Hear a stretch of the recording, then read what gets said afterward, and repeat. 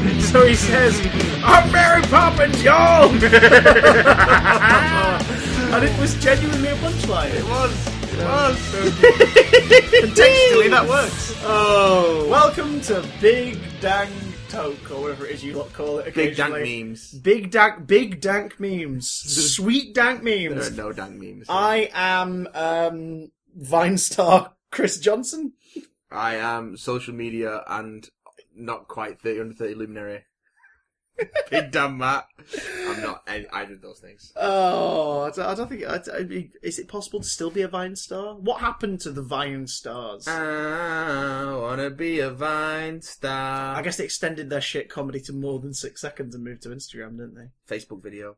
You don't use Instagram very often, do you? I try and avoid it. That's probably for the best. I keep getting in the suggestion page, like the search page and everything, videos. It says, like, posts you might like. And I see it's a video. I'm like, alright, I'll watch. And it's the same joke. It's 2 guys, or a guy, sees girl's hot ass, goes to talk to girl says something that throws them off.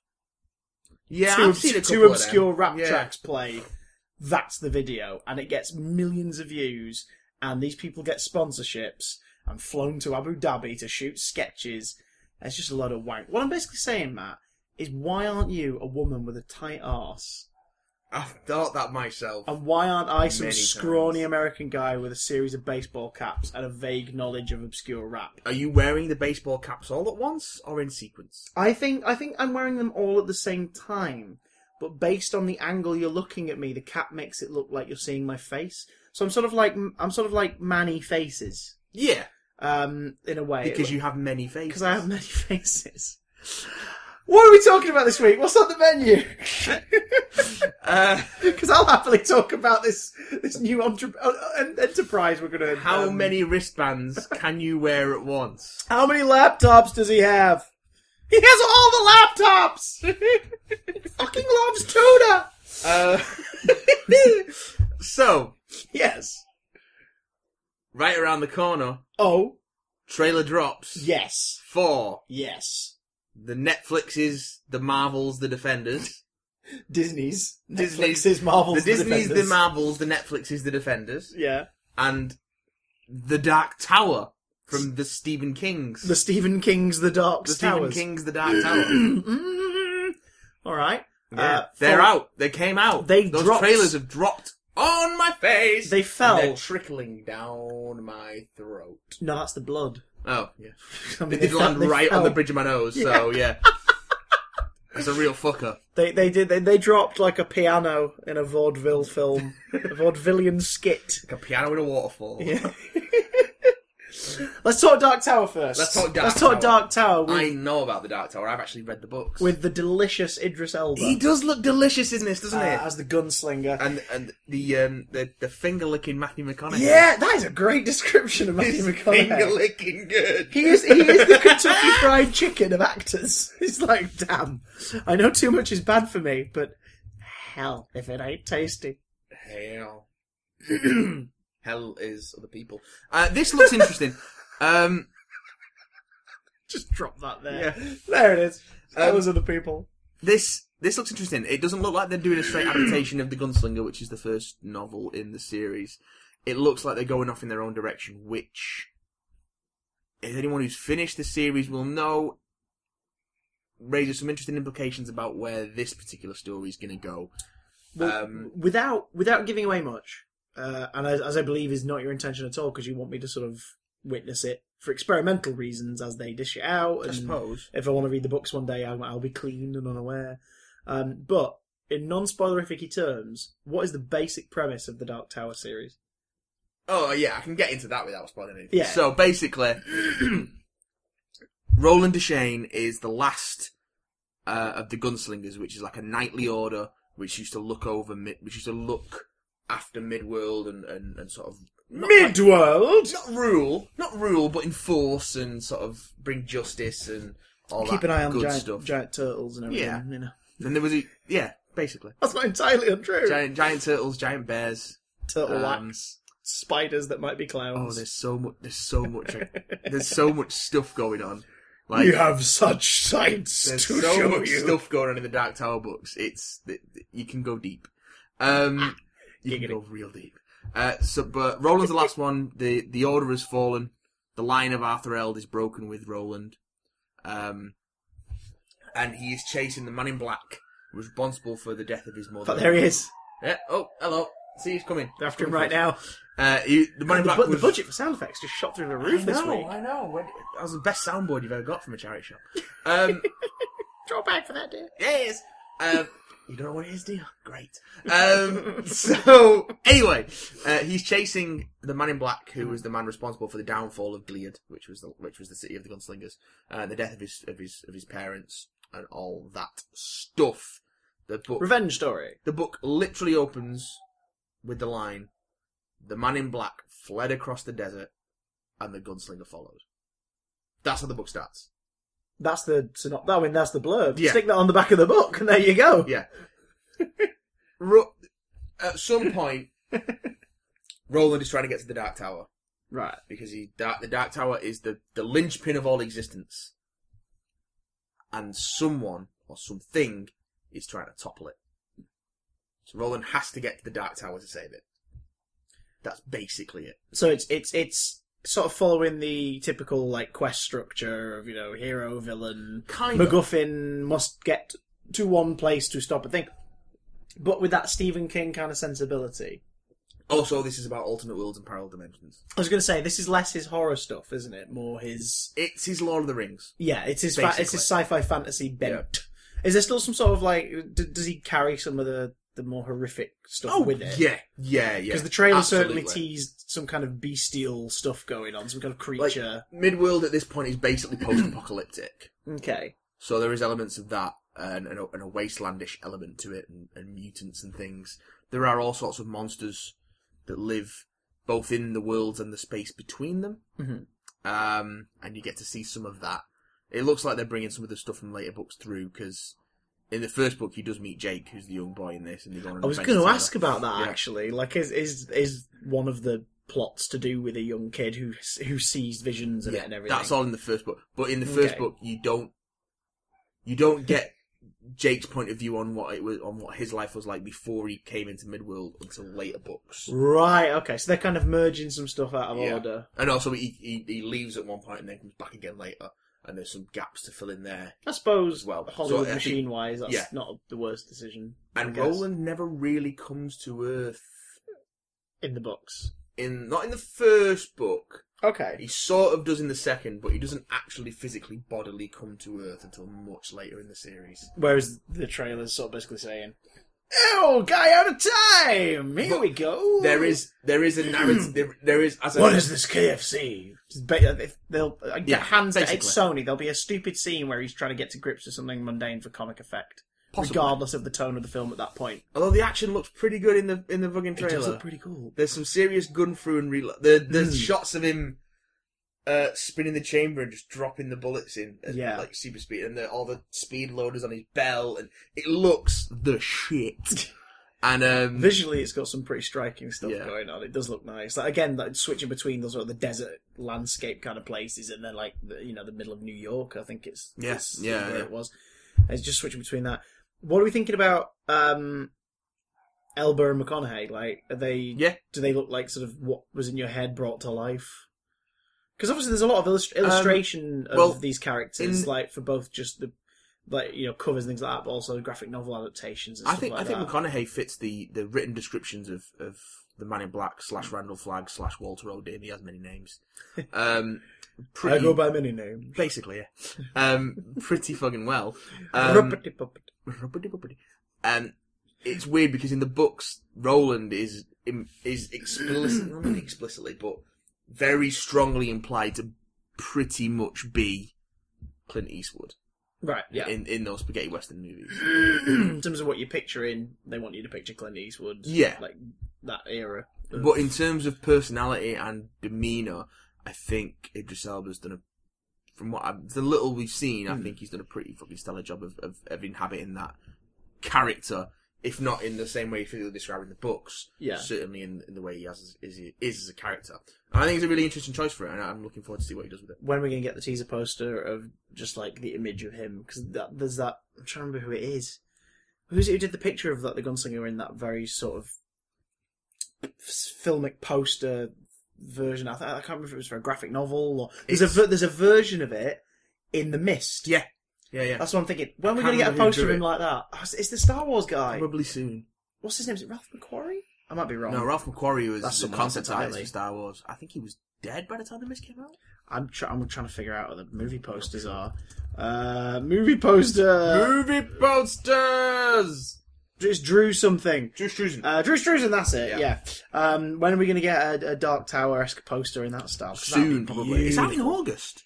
I know, and this is the first we're seeing of it in May. It was really worrying that we hadn't seen anything of it, and it's out in August. This trailer's put some of my face to rest, but it could be shit. We don't know Sony yet. does do that, though. We don't know. Ghostbusters, the trailer didn't arrive till late March for the movie that was early August. It was June, September? wasn't it? June, Was it July. June? Was it that early? It was early summer, yeah. Shit. June, July. So Sony tend to be like that, really. Sony are. So they're a weird studio. But I'm really looking forward to seeing how this plays out and seeing what they do with it. Pardon me. As anyone who, You are pardoned. Yeah. There's a For your narrative. many crimes. There's a narrative device built into the books that would allow this to be different and make sense. Okay. So yeah, it's okay. I'm interested to see what they do with it. Now, what about Defenders? Looks better than Iron Fist. I mean, to be fair, that should just be the tagline on the on the promotional Looks material. better than Iron Fist. It's better than Iron Fist. First off, Looks fun. I found this out the other day. 8 episodes, not 13. Yeah, we knew it was going Smart to be a short freaking one. decision. Yeah. Smart decision, because you need to savour this stuff. You don't want there to be a lag in the series that should feel like the Avengers of television. Savour it. You don't want it to feel like Age of Ultron Just take a before small we bite. get the assemble. Just take a small bite and just roll it around your mouth. Yeah, you Roll like it that, around your don't mouth you? and Yeah. just let it play over your tongue Oh. and feel those flavours sort yeah. of dissipate and spread. Make sure you get some on the sides of your tongue. Oh. Really pick up those bitter edges and get some sweet on the centre of your tongue. All right, now you just spoiled it. Don't do that. Don't do that. No. Underpants. Yeah. The first thing that came to my mind, because we sat down and watched it together before recording, was less Hand going forward, please. Like, I hope this is the last stand of the Hand in Marvel Netflix, because I don't want them to be the Thing. It's great to watch Daredevil kick the shit out of ninjas. What if the Hand were the Thing, though? Like, what if they were the Thing from Adam's Family? Just a hand. Yeah. Just skittering around. What if they all merged to become Ben Grimm in his giant orange Rocky form? No. What if they're all the Thing from the movie? The Thing. And it's prequel. Wait. The Thing. Just checking. Yeah, I wanted to make sure. Wanted to make sure. No, I wasn't going to say remake. Movie Bob does. It's not a remake, Did you see guys. Movie Bob's Outfix Fantastic Four and put them in the MCU I part watched that 1? this very morning, actually. That was a great start. Like, make them time travel displaced, so that way they can work in the 60s aesthetic. Because that it they is work so the best cool. in. I think that's why this, apart from the obvious reason of Marvel not owning the film rights to property anymore, I think part of the reason they're not really making any Fantastic Four books at the moment is because what do we do with them? I think they're waiting for a really great pitch. You know what? Thanks to his Silver Surfer run, when Dan Slott wraps up on Spider-Man, put him on a Fantastic Four book and put it in that Silver Surfer sensibility of it's just about fun adventures and doesn't really have anything to do with the wider universe at all. Silver Surfer's basically Russell T Davies Doctor Who. Yeah. With the Silver Surfer. Yeah. And it's great. Yeah. And that would be great with Fantastic Four to be of a similar thing. Just like a romp. A dimensional romp. I think for Dan Slott to handle a book like that, though, you'd have to bring him off Spider-Man first, and he's going to die before he gives up Spider-Man. You have to pry Spider-Man from his cold, dead hands. From his cold, dead webs. His cold, dead, gleeful hands. He's a gleeful man. He is a gleeful man. And, that would be a good fit, I think. I think he's got a good sense of fun that you could bring to a Fantastic Four book and still have some some gravitas to it. But speaking of fun, Defenders. Defenders. We are so bad at this. Our Defenders, 45 episodes, and we still tangent like motherfuckers. That's what podcasts are for. That's true. It's the tangent cast. That is true. We are taking you on a stream of consciousness. Big damn tangent A cast. stream of big, tar-like, sticky consciousness. Tangents are my middle name. And your boat's going to get stuck in it, stuck in the tangent river. Yeah. Anyway. And we're going to emerge beneath the waves. But at the same time, if this is going to be like Avengers and the Marvel Cinematic stuff, this is about getting to know our leads as a team. So, blank ninja minions is fine. All about you. Sigourney Weaver looks pretty scary. We still don't really know who she's old, playing, mate. do we? No, I mean like her presence. She's a swine. We don't really know who she's playing. I know there's been some suggestions that she's playing a gender swapped version of a character from like Iron Fist stuff back in the day, like one of the hand leaders. Possible. There's also rumour swirling that she's Mephisto. Nah. It would be weird to suddenly introduce supernatural stuff to these four characters who haven't dealt with supernatural stuff. Well, The closest we've got really is There's some- Jessica Jones with like Kilgrave obviously having superpowers. there's suggestions of supernatural stuff in Iron Fist. Yeah, but the eyes of a dragon in a flashback are not enough, good sir. Yes, I've seen that clip. No, there's more to it than that. What I'm saying is it'd be weird to go, oh, by the way, we're introducing supernatural stuff in this world by starting with the devil. Like, that would be a bit much. Yeah. Unless you're sowing the seed. Like, at the end of the series, there's a suggestion It's a big old that jump. maybe she's something more. Because then you could have different actors play the part as well. You could have people switch out, which would be nice. Because you know Sigourney Weaver's going to be busy with that Neil Blomkamp Alien movie soon. Yeah, she's going to have a lot on the plate Oh, with, thanks. I mean, I'm with that excited. movie that's now never going to get I'm made. excited for Covenant, but damn you, Scott, you killed something we all Apparently he wanted to killed see. it before it even had a script. It's mental, and it was in pre-pro, but I think it was more like expanding on the design work and talking with effects teams and stuff about like bringing it to life. So Because he had a Bible written up, he had like a spec script, but not a full script. Okay. Because he sat down with Sigourney Weaver for dinner and like told her the story, and that's where she went, "Yes, Yes, I I'll will do do this." And we all rejoiced. And then Ridley Scott went, "What about Prometheus 2?" And we all went, "Fuck." What about all the 5 Alien movies I want to make? What about the 7 Alien movies? What about the 17,000 Alien movies I want to make? Despite the fact that I'm nearly fucking 80. That's all right. James Cameron will definitely get round to Avatar 2. I promise. We'll 2020, definitely see apparently. those. Whatever. But you know what's coming this year? Whatever. The Defenders. Yeah, it is. Oh god. Luke Cage's colours are a big part of his dress, like sense. Loving his Luke costumes. Cage. I'm loving the fact that Loving the yellows and the just- blacks and the greys are in there. That looks really cool. Give me all that Luke Cage. Danny Rand's wearing a lot more green. You know, there's lots of green woven into his things, so we're getting a bit of the costume feel. If only they can weave some character into his dialogue. But Hey! no Daredevil in costume in the trailer. We Not see yet. the costume, but no Daredevil in costume, more improvised. With Jessica's scarf. Yeah, which is quite fun. Yeah. Don't know how Matt's able to be that flexible in a suit and like a jacket and a duffel coat and all this. He's not going to wear them again. Like, they're going to get ripped to shit. Rosario Dawson. Let me get some Claire. So does Luke. He's finally getting that coffee. He's one parched motherfucker. Finally. It will be interesting to see how they play the Claire Temple Jessica Jones dynamic in terms of Luke Cage now. Because they've both had coffee breaks. Yes. With Mr. Cage. And it looks like Claire's is a little more serious than just having the coffee. I think they're getting a panini. No! I think they're having a muffin. No! It has to be Jessica. But I think that, we'll see. They're playing. I'd prefer. I don't want him and Jessica to get together straight away because I that'd don't be want- really boring. The ratings would drop. I don't want. They've got this the unspoken thing going on. I don't want.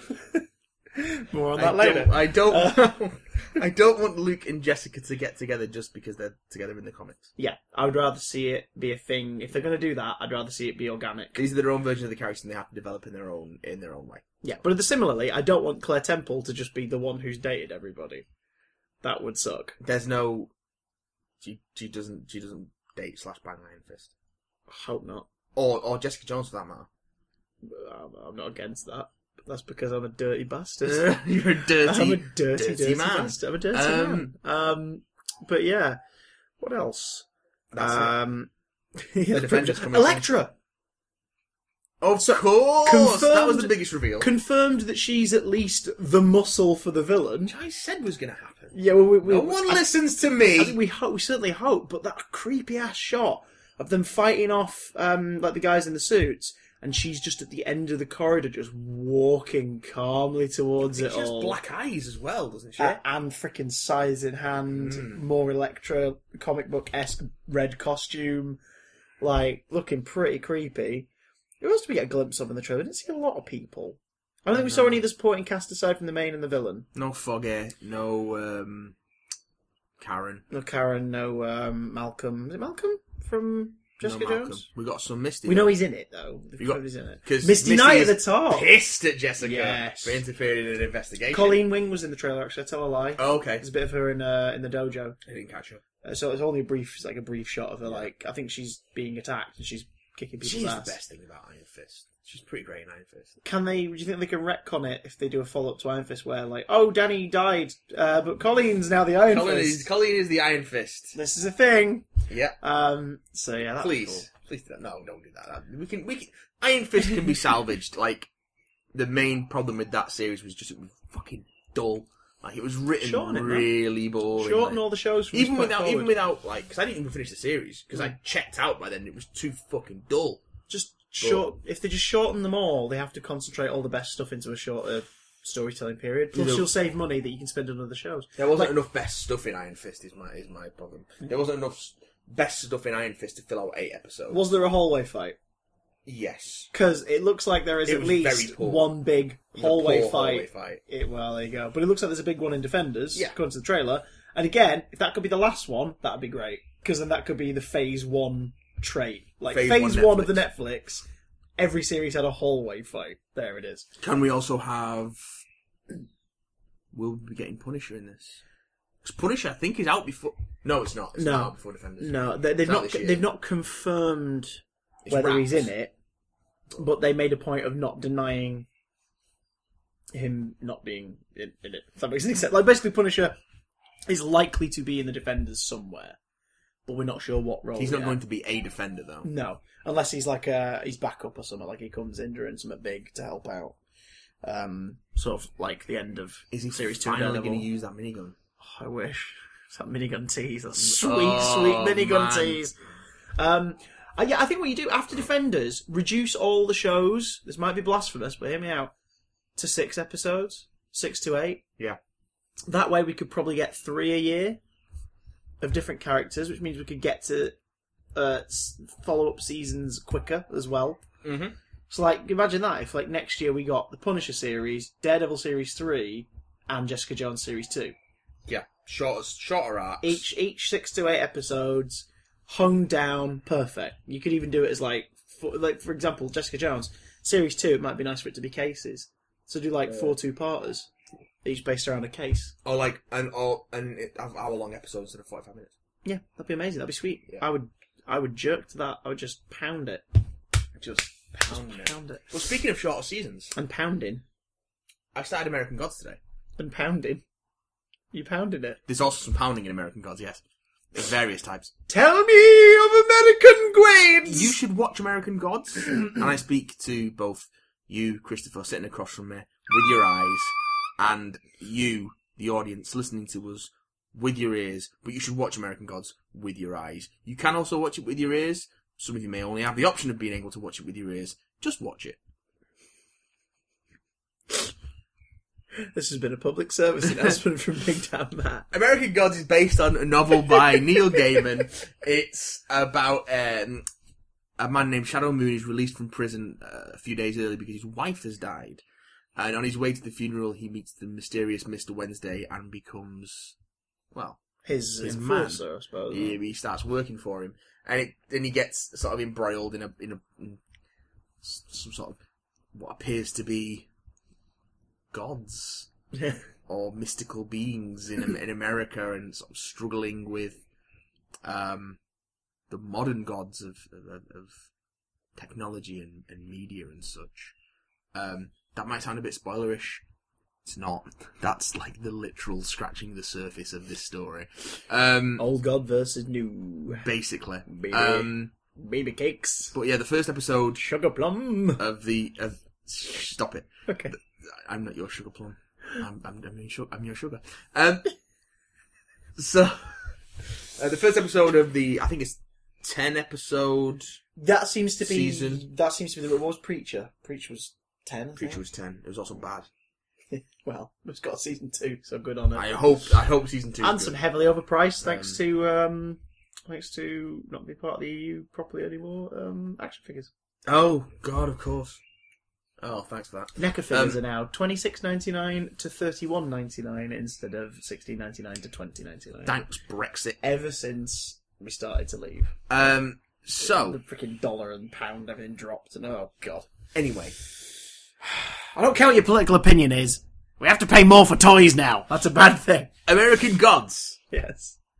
It's a Starz original in the US. It's being broadcast on Amazon Prime most everywhere else in the world, so you can get it on Amazon Prime over here. Which is annoying because they haven't done that to Ash vs Evil Dead yet. They really should. Yeah, I don't know. Annoying. I think Virgin picked that up. Virgin picked it up for season 1. I don't know if they got it for season 2 because I've still not know. seen season 2. It's annoying, but yeah, there's a Starz on Amazon. Yeah. American Gods is working out though. You've watched episode 1? Yeah. Is it all available now, or is it week by week? It's week by week Nice, okay. because it's broadcast on TV and on Starz in the States. Yeah, of course. So we're it's- getting week by week. Essentially, we're watching it on Starz plus 1. Yeah, Is Amazon Starz Prime. plus whatever the time difference is between the States and here. It dropped yesterday, which would have been Tuesday. No, dropped Monday, Yes. the 1st of May over here. So yeah, it's real good. Give it a watch. Brian Fuller is one of the producers on it, who did Hannibal and such things. He can be, what's the word, bloodthirsty at times. So when you go into this show, bear in mind that violence and sex are going to come at you hard, just pounding it. Just like my heart was pounding when you and I watched Get Out on Monday night. Let's talk about Get Out. Finally! Okay. We finally saw Get Out. This is so late. I think we're a month and a half behind everyone else. Oh, man. I think it came out in the UK tail end of February, start of March, so Yeah. we're pretty behind. I was shocked it was still playing, but I'm glad it was. Not only that, playing on a weeknight to With- a yeah. full... Was it weeknight? What day was it we saw it? We saw it Monday night. It was Bank Holiday Monday, yeah. to be fair. But Bank Holiday Monday, but even so, not the Sunday before Bank Holiday Monday, for example. Yeah. The Monday night, and it was packed. It was a packed theatre screen on a Monday night for a 2-month-old movie. Let's not go into spoiler territory, just in case there are people who haven't seen it yet. I think let's leave it open still. This movie When it benefits so when much it from you comes out on going home into it, yeah. video, we'll talk spoilers. We'll do a pickup and we'll talk spoilers. In fact, when Get Out comes out on home video, I think we'll do our horror episode, but modern horror. PSA, Yeah. do not go looking for spoilers about this movie if you Not have at not all. seen it. Just don't. Just go into it knowing as little as possible. Because I think everyone's assumption is it's going to be something to do. It's going to be some kind of thriller that has to do with race. That's all the trailers really give you, Which it is. which it is. But there's so much more to it than that. That's one square in the patch blanket. It's oh my god, I'm shook still from it. Just thinking about like how good it is and how well put together and how solidly plotted and smart it is and how tense it is and everyone's performances and yeah it's awesome. This is Jordan Peele's directorial debut. His first feature film. His first feature film. Well, yeah, and he's a comedian. He's a sketch actor. Yeah, it's like, not that's Key and his trade. It's him. And apparently, Kevin Michael Key was in there somewhere. He is. I'll tell you where on off air. Was I he- don't want to spoil it. Was he a voice by any chance? No, I'll tell you where. Okay. I don't. I can tell you where he is, but in doing so, it would be a major spoiler, so I can't tell you. Fair enough. That's fine. Is he the one that killed everybody in the last second? Yes. Oh no! Yeah, oh no! Yes, that's exactly where he is. No. Everyone died. He just walks in, burns the screen, and then he came to our theatre and stabbed everyone, and everyone died. He's like, you can't escape without the key, and then just slaughtered everyone. As the screen just flashed up the words "Get out! Get out! Get out! Get out! It was very avant-garde. Oh. Yeah. In fact, we're not even here now telling the tale. No, we're still there in the cinema. No, go and see Get Out if you can, if you haven't, and you should have because we were spectacularly late to the party with it. So you should be telling us off. It's one of those films that is it, obviously still making money because word of mouth is keeping it in cinemas. I haven't heard anyone say a bad word about this movie. No. Daniel Kaluuya is so good. He's very good. He's ridiculously good. Very, very good. And it's surprising so many people in a weird way, but I think it's just because he's mostly known for smaller British TV stuff. Like, I was thinking the other day, I was like, what have I seen him in? Black Mirror, like, he's in thingy credits in Series 1. Yeah. Psychoville is what I remember him from the most, as Tea Leaf. But, like, it struck me after we watched the film, I was like, oh, he's in Planet of the Dead. Doctor Who. Yeah. I was like, oh god, he's in that. Of course he is. He's in all sorts of shit. Because that was back when he was sort of a bit tubbier. Yeah. Because everyone's always still surprised. I was like, oh shit, it's the same guy from he's in, like, I can't remember which one, but he was in a Channel 4 show as well, I think. And he was bigger at the time, like physically bigger. And it always shocks people. Dude's got buff. He could be a beast. References. But yeah, just some phenomenal casting. But him in particular, just to handle this kind of story, because you're basically with him all the way, and he's just oh good lord, it came out of nowhere because we really didn't know where the story was going to go. We got the basic idea. You get the trailer version of it. You're like, okay, like meeting parents. Something's creepy. Something creepy's going on. A couple of employees who work at the house are the only black people in the area, and they're behaving a bit strange around everyone. What is this? And that was the trailer. That was all it said. And it was like, right, okay, there's going to be yeah, and it's even more disturbing now thinking about the promo image.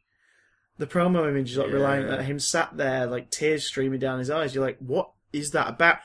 Made even more disturbing knowing what's happening now. Yeah. It's horrible. I love it. It's awesome. And it's like I say, when it comes out on home video, we'll talk a bit more about it in depth. Because I'd like to get my teeth into the spoileriness of it. But also, like we were talking about how it seems to be in this group of modern horror flicks in the last sort of 5-10 years. Yeah. That work. I'd say 5 years, because 10 years you get a bit old to be calling it modern with a straight face. Well, but in that last with a straight face, you swine. But it's in that we'll say decade, because we were talking about like the first Paranormal Activity did this thing where first Paranormal Activity it snuck up on you to like before it became a gimmick, and that was I think the first one was 2006. No, it was 2009. No, that was home distribution. I think 2006 was when it first started playing. It wasn't on. It was a festival film for a few years. It didn't get a wide release until 2009 over here, because I went to see it when I was only in London. Yeah, because they knew it was they knew they were sequelising it by that point. They knew they were going to do a follow up, so they did like a big release about a year before the second one. Okay. But I would argue that its influence wouldn't really start until it got that wide release. Yeah, no, that's true. So. Because we were talking about films like It Follows and sort of Babadook, and to a lesser degree things like As Above, So Below, that sort of play with beaten to death tropes, but kind of tried to do something different with the tension. Yeah. But in terms of the effect, I think the trifecta is Get Out, It Follows, and The Babadook for doing something very different, whilst at the same time being very traditional. But they're all surprising for different reasons. But we'll get into them one day. We'll do a big. We'll do a big podcast that one day. Yeah. But right now, let's get to the meat and potatoes. The meat and potatoes of this week. The meat and potatoes. Guardians of the Galaxy, Volume 2. We're going to talk non-spoilers for a bit, and then we'll give you a big old warning when we get to spoilers, ladies and gents. First off, yes. What did you think of Guardians of the Galaxy, Volume 2?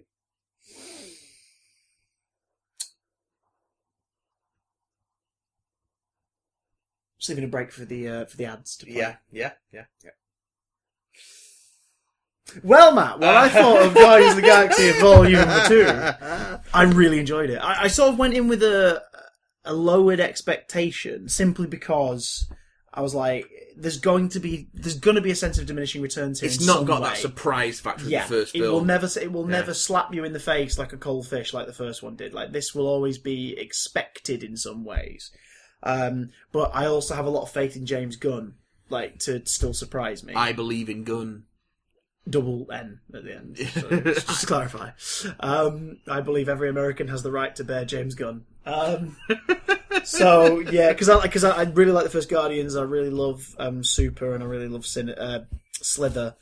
I've still not seen Slither. Slither is so great. Super is fabulous. If you love yourself some Michael Rooker, you gotta watch Slither. Yeah. If you love yourself some Elizabeth Banks and Nathan Fillion, you gotta watch Slither. If you do love like yourself both some those 80s things. creature horror, you gotta love Slither. I do like all those things. It's so good.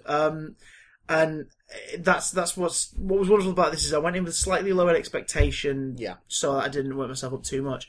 But then I came out with a much higher opinion of the movie than I thought I was going to have. Well, that's always nice. I think if you want basic on the surface review, and take from this what you will, because some people will misinterpret this, they always do. I give it a really solid 3 stars. I'd go 4. That's fine. I completely understand why you would. But then I give it a 3, but that's because I gave Guardians a 4. Yeah, in my the head, first one's a 5 for me. Oh, fair enough, so it's...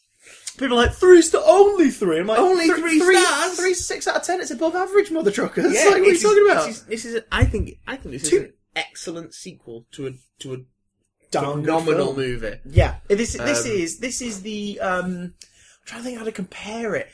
What was it I said a while ago? It was a film I was talking about on my channel in film reviews, and I can't remember what it was, where I said like it was a follow up to something, and that it was great because basically it was just a wonderful extra bit of that thing you really liked last time. I can't remember what it was now, but that's what basically what this is the if Guardians of the Galaxy was your medium Big Mac meal. Yeah. This is you going large. Like, you're just getting that extra bit of the same thing you like. Just a bit more of everything else. I would argue there's more to it than that. Fair enough, I'm going to sling some bacon on there. Slap some bacon on it. Slap in some... Maybe get some mozzarella dippers on the side. Oh, babes. Yeah. That's Making what me I'd hungry do now. if I would see it. God, you're making me hungry now. I believe... in a thing called love. Just listen to the rhythm of my heart. There's a chance we can make it now. We can make it till the sun goes down. I believe that this is probably the best looking movie we're going to get this year. Ooh, in terms of visuals? In terms of visuals. Nice. Because it looks beautiful. It is and lush. It's so colourful and vibrant and... I think it was Mark Kermode's review said it that certainly that opening sequence is like it looks like an animated Yes album cover. Yes, it does. Oh my god, that's perfect. Which is excellent when it's invoking ELO. Yeah, I mean, that's Which is a freaking. kind of, it's an adjacent sort of. That is the musical best description. As you said, I watched his review. Well, I listened because he did it over Skype, didn't he? So they didn't do the usual video, but I listened to it and I didn't pick up on that. But as you said it then, I pictured the best of Yes cover. Yeah. I was like, oh shit! It does. It really does. Like, the oh my whole god, movie's got this sort of sense of like that 70s prog rock, like that Yes and Boston. I think that's it. If the first one was an 80s mixtape with 70s influences, this one's 70s. Like this goes back a bit more into that realm. This is like weird 70s sci-fi novel covers. Yeah, it's very much. It's strange birds wheeling in alien balance. skies with flowers that look like... The first one's funkier, this one's the ballads. Which is made even more important by the fact that, like, a pop ballad, to be fair, but a pop ballad is a crucial character point and thing in the movie. The way they use the music is really smart. That was the thing. In the first one, the music was just this beautiful sort of wraparound for everything. Like, the music was clearly influencing what they were doing. It was the mood setter. But it was a mood setter. In this one, some of the music directly informs plot. It was like, wait, what? Like how the characters made decisions in their life and where they came from, and it's like, okay. I mean, the music is so influential in Guardians that even in the world of the movie, it turns out the Ravagers made a copy of Quill's old tape. Yeah. Which also means the music we're hearing for a lot of this film is stuff in the world of the movie from Awesome Mix Volume 1. How big was that tape? No, this is all Awesome Mix Volume 2. On the Ravager's ship, it'll be from his old tape. You got copies of Quill's old stuff, right? Oh yeah, of course, because they won't have. So like that, because again, technically, like Awesome Mix Volume 1 had like Jackson 5 on it in terms of the releases, but that was actually on Awesome Mix Volume 2 in the movie. What I'm basically saying is, as a OCD like tortured geek, I would like a copy of those tapes with the correct music on, please. Help me. I have my priorities all wrong.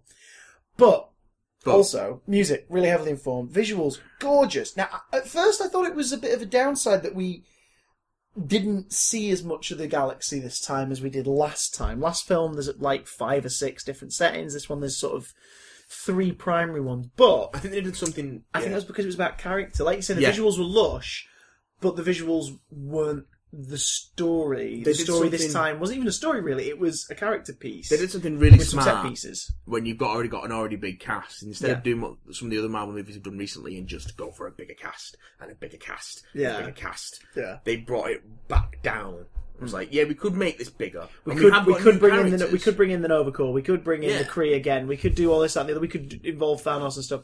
No, We've got new characters, but I think we they're have. we've only got as many new characters as we had in the last one. And like one of the new characters, like straight up, just feels like an extension of something we already know. Yeah, Taserface exactly. is an extension of the Ravagers. Like God, that's amazing.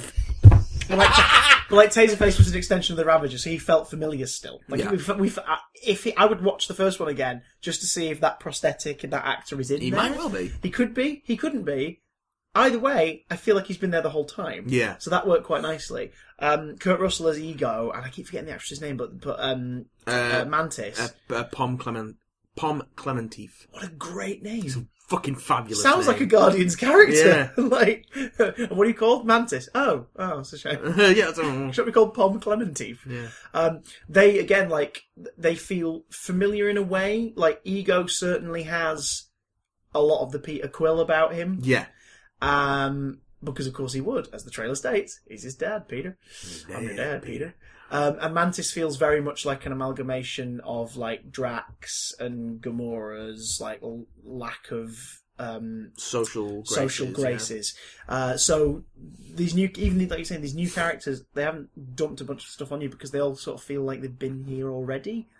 In a good way. Like, this film isn't introducing you to the galaxy, to the wider cosmic Marvel universe. It's saying, oh, you're back. Cool. Let's tell another story. I so it feels comfy. I feel like there's some criticism in this movie that there's not enough character stuff in it. I'd argue that the character stuff in it is just very economical. Yeah. Oh, yeah. And very cleverly and very smartly used. This movie's mostly about dissecting what makes people the way they are. This is as I'm sure it pretty much comes with the trailers. This is a movie about family. Yeah.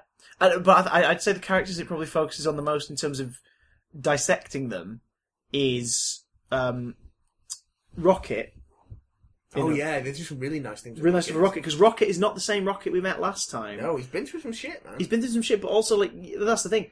His dynamic's gone. He was a bounty hunter, and his best mate was his muscle.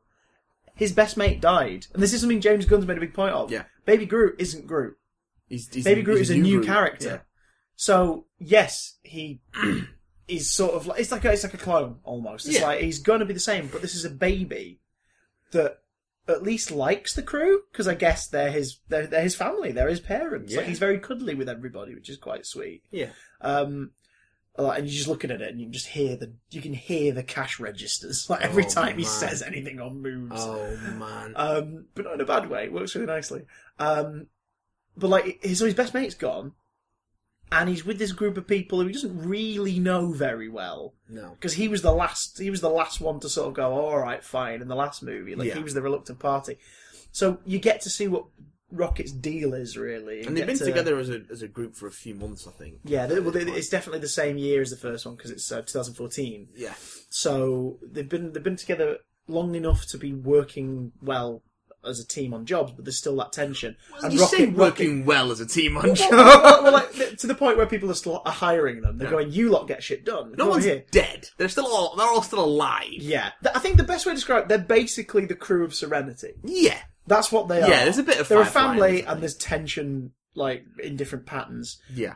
Some physical, some sort of sexual. All that it's stuff. just some unspoken thing. It is. So, like, we go into Rocket a bit. We go a lot into Yondu, which I really liked. Yeah, I liked that. I didn't expect that at all. And after we came out of the movie, Lucy pointed out the IMAX poster. Yondu's like the biggest head on it, and she went, "I didn't realise that until we came out. Like how prominent he is really in the marketing." Smart, yeah. And it's like, oh god, you're right. It's I think I saw it on Saturday with Billy and Dan as well from 5WF, and they were like, oh god, like I didn't expect him to be as big a part of it. Yeah, it's like you don't, do you? But he is, and Michael Rooker is excellent. Which is hilarious because you see him in interviews, and he does seem like a bit of just a loudmouth, like like sort of troublemaker. It's definitely the persona he's put out there for himself. Whereas when you see him as Yon doing this, you're like, oh shite, the nuance and everything. He does it really well. Yeah, he does. Like he sort of made you think he couldn't quite be that layered, but then he shows off. Oh no, I know what I'm doing, and he's great. Star-Lord obviously gets, I think, the biggest amount of character stuff in terms of delving into what makes him tick. Oh, yeah, absolutely. Mixed in with his dad and finding out where the hell this went, which we'll get into in spoilers. And Nebula.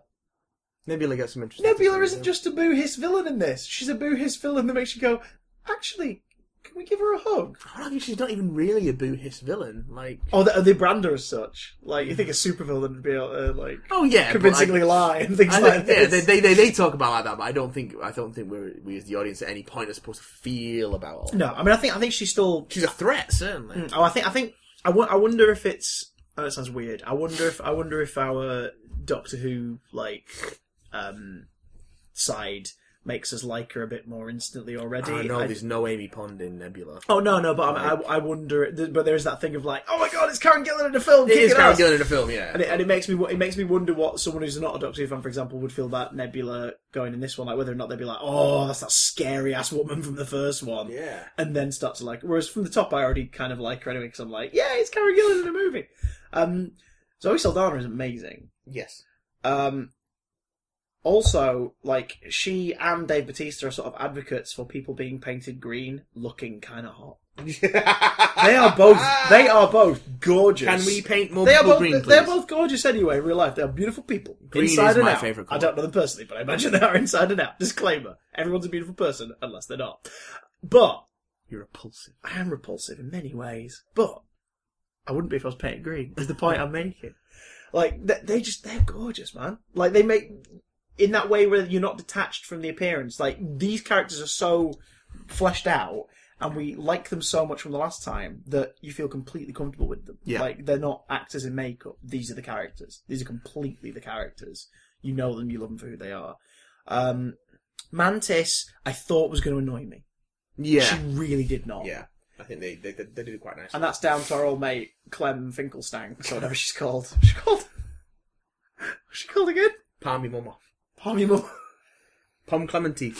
Yeah, Pom Pom McClementine. She's great. Yeah, she's brilliant. And she I could see some people maybe getting annoyed by the character. Yeah, maybe. But her doing the whole innocent thing, mate. But the truth that she sort of puts into it, the wankiest way to say it, like the truth she's putting out there.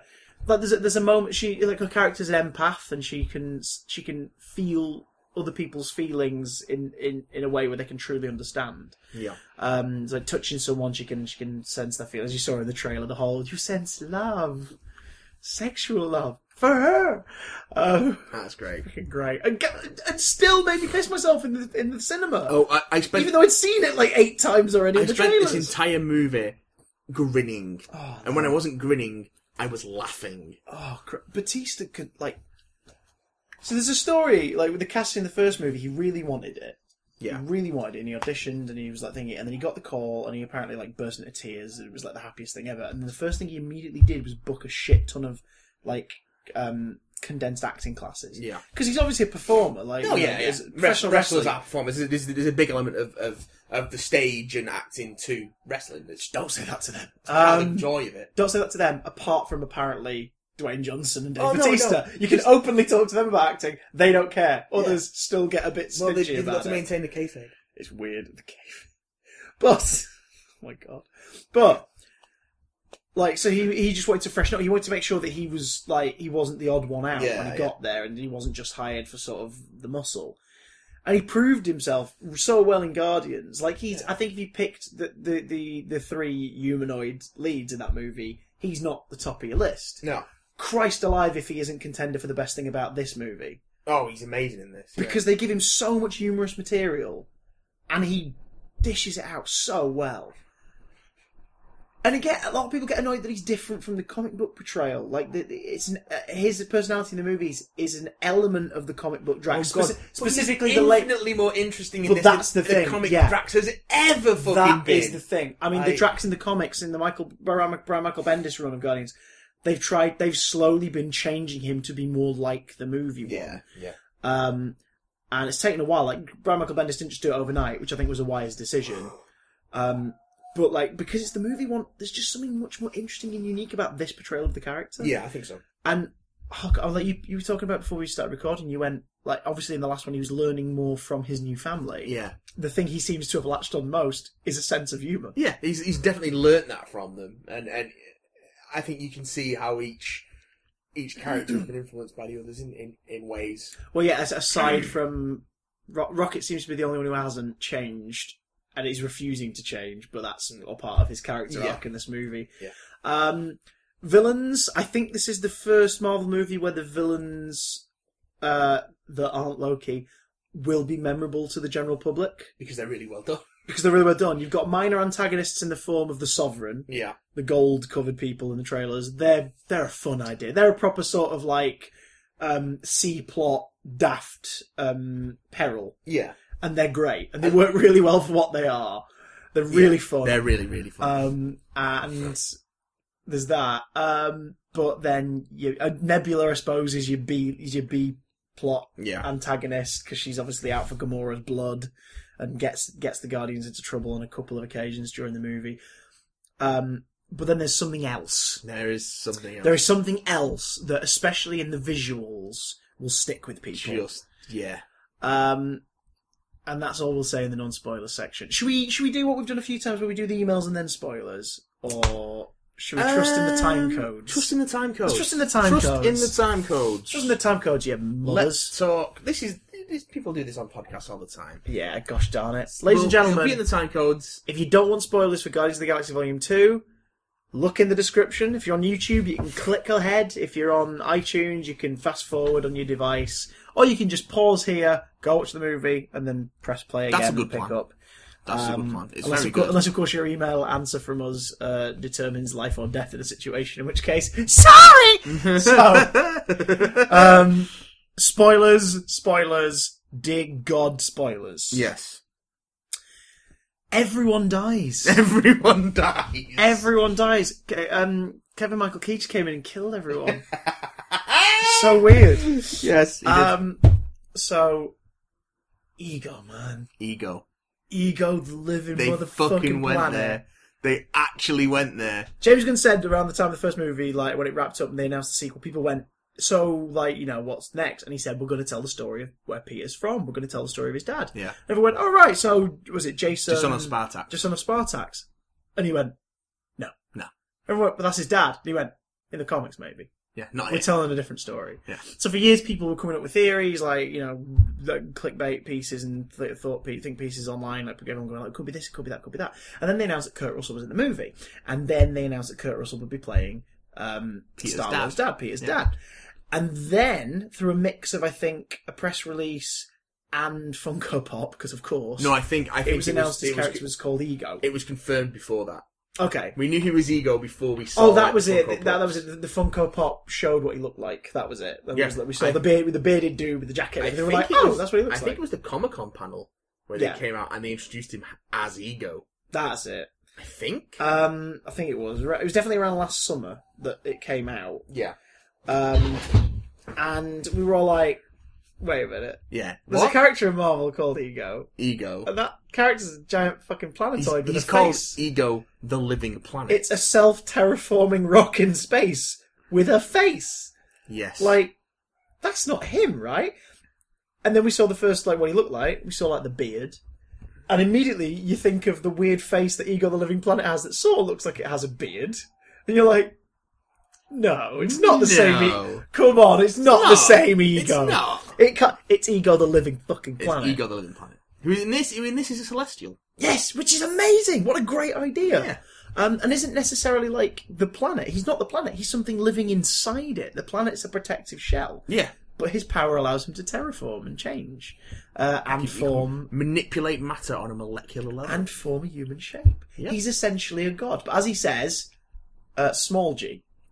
Like, he's not the lord of all creation. He can't shape the universe. Yet. And that was what was great, because they really, like, as the film was going on, I was like, I've got a suspicion he's going to be the threat. He's too nice. He's too likeable. This is too good. Plus, again, the limited set pieces. They were just hanging out on his planet. I was like, this isn't right. Like, Star-Lord, Drax, Gamora in this action family film, action sci-fi, have only been in one set piece early on. This isn't right. Something big has got to be brewing here. Because we were getting our action. Like, it's a character film, like we said. It's about family and dissecting what makes everyone tick. But it's also an action summer blockbuster. It needs to have its set pieces. Yeah. We get one big one at the beginning. We get a couple of smaller ones that escalate with Yondu and Rocket. Yeah, the Ravagers trying to capture Rocket, and then Yondu taking back after the mutiny. Oh god, the freaking just the camera pulling up to see like rockets firing going out the different doors, and Yondu's arrow just wiping motherfuckers out, which is great and like just joyous. And again, a film where they're like, oh, we kill people. Yeah, no. This is a film about scoundrels. This is a film about vagabonds and rogues. It's gonna happen. We're just not gonna. They're not gonna like glorify the killing, but they're gonna enjoy doing it. Like, they're not nice people. No, they're not. It's great. So there's that. Come on. Everyone always complains like, oh no, the hero shouldn't do this, the hero shouldn't do that. I'm sorry. Isn't Indiana Jones one of your favourite characters? Sit the fuck down. Like, Indiana Jones is murdering motherfuckers left and right. Cold-blooded murder, especially if you've got a sword. You like Nathan Drake? Yeah. What do you do in those games? How many people does Nathan Drake kill in Uncharted? There you go. All of them. Literally all of them. Yeah. There's love in vagabonds and rogues. So that's the thing. You're like, Ego seems a bit of a vagabond. Seems like a bit of a tough cookie. What's going on here? Yeah, the dude wants to become a god with a big G. He's spent millennia travelling to different planets, romancing a species, having a child with someone, and whilst there, putting a part of himself on every world. Seeding himself. These little sort of terraforming like plants. Yeah. So he's been doing that. And then I suppose his quest originally was just to seed everywhere and spread. Yeah. But that's the thing. You sense that he has fallen in love. Like, he hasn't necessarily just done this for the plan. Like, he hasn't like just picked anyone. He's gone to each world and found someone he likes and spent time with them. Because as he says, he knew that if he went back one more time for Meredith, for Star-Lord's mother, then he wouldn't come back. So he had to kill her. Oh my god. That was the one part of the movie that grabbed me by the stomach and, like, squeezed it. Where he just said, it killed me, but I had to put that tumour in her head. Yeah. And Star-Lord just immediately snaps out of his, because he's sort of been given a shared vision, isn't he? Yeah. He sort of snaps out of it and just shoots the fuck out of Ego. And I love that. No questions. Just blasted him. There's no moment after that where, Ego tries, but there's no moment after that where Peter looks like he's going to come round to his side again. Yeah. You can't be talked down from that. You killed my mother. Yeah. So he's been out there siring because at some point during his journey he's realised, I don't have enough power for this. I need another Celestial. So I'm going to birth one. So he has babies. And over the years, he's had different people bring the children to him. And it turns out... Most recently Yondu, because I think Yondu's done a few, hasn't he? He's done like 4 or 5, something like that. And then when Yondu figured out what was happening, he kept Peter, which was brilliant. And kept up the whole thing of like, no, we kept him because he was small, good for thieving, getting places bigger people can't. Yeah. It's like, no, you kept him because you kept him alive by keeping him away from Ego. Also, as you find out, Yondu is exiled from the Ravagers. His Ravager clan are sort of like some weird little offshoot where they're all loyal to him. They're exiles. Yeah, they're all loyal to him, but like they ain't going to get any benefit from it. Because it's part of the Ravager code that they don't deal in children. Yeah. As you find out from Sylvester Stallone. Who is playing... What's his character called again? Stalak in this, but it's a shortened version of his name from... Yeah.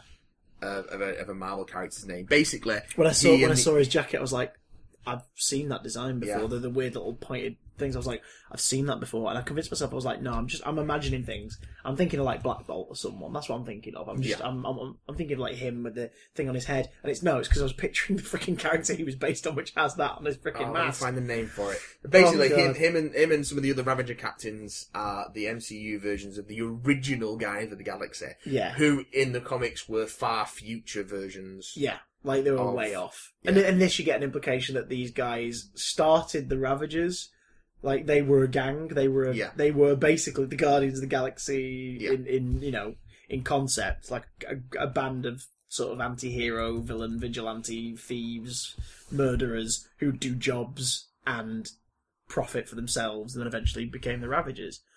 And it's such a great idea, because it's like, oh my god, so Yondu sacrificed everything that made him and his clan important. Sylvester Stallone is Stackar. That's the one. Oh my god, it's just, because you find out what happened to the kids. He'd get the kids brought to his world, he'd hang out with them for a bit, test their power, and if they didn't have similar powers as he does, now that now they're in proximity of him, because that was the thing, wasn't it? The child had to be on his world, like near. Yeah, because they're not full Celestial. No, they're like they're a hybrid, which is hilarious. Someone said like a hybrid in the film, and immediately Billy danced around to make a point. It was fucking hilarious. Hybrid. Oh god. Love it. But like they did that. So like he did it. He gets them there. He tries their powers, and if the powers don't work, he basically drains them of what energy, celestial energy they do have, which is implied to be a very minimal amount. Mm-hmm.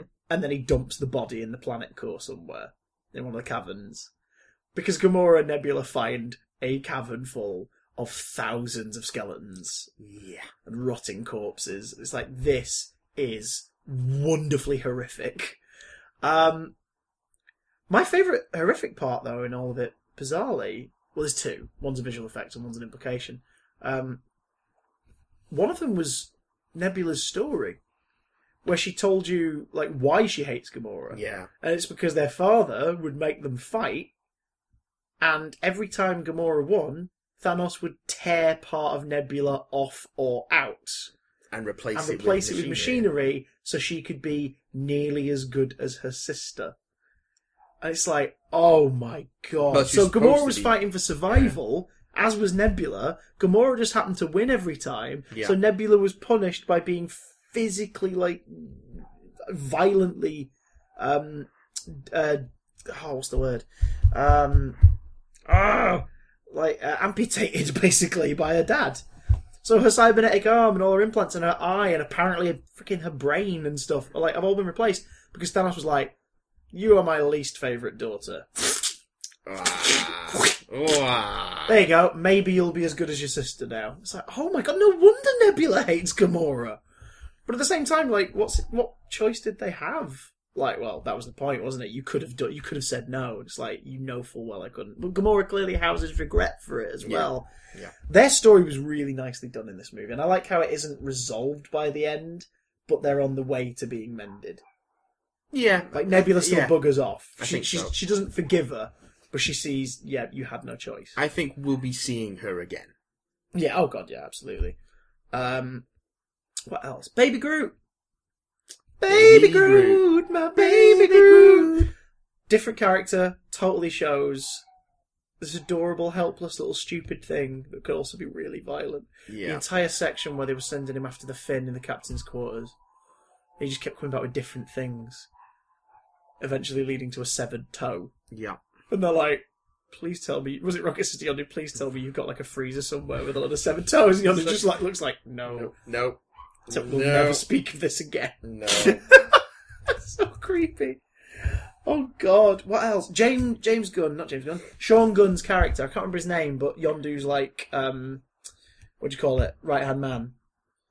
Kraglin. He's so good. Yeah. He's great. And what's happened here is obviously the amount of work he puts into these movies, they were like, yeah, we're going to give you a bigger role. Because Sean Gunn, of course, plays Rocket as well on set. Mm-hmm. Like, he's the physical stand-in for Rocket. And came up with a bunch of lines as well in the first one. Like the whole, here we are, standing up like a bunch of assholes, whatever it is. Yeah, like a bunch of douchebags, whatever.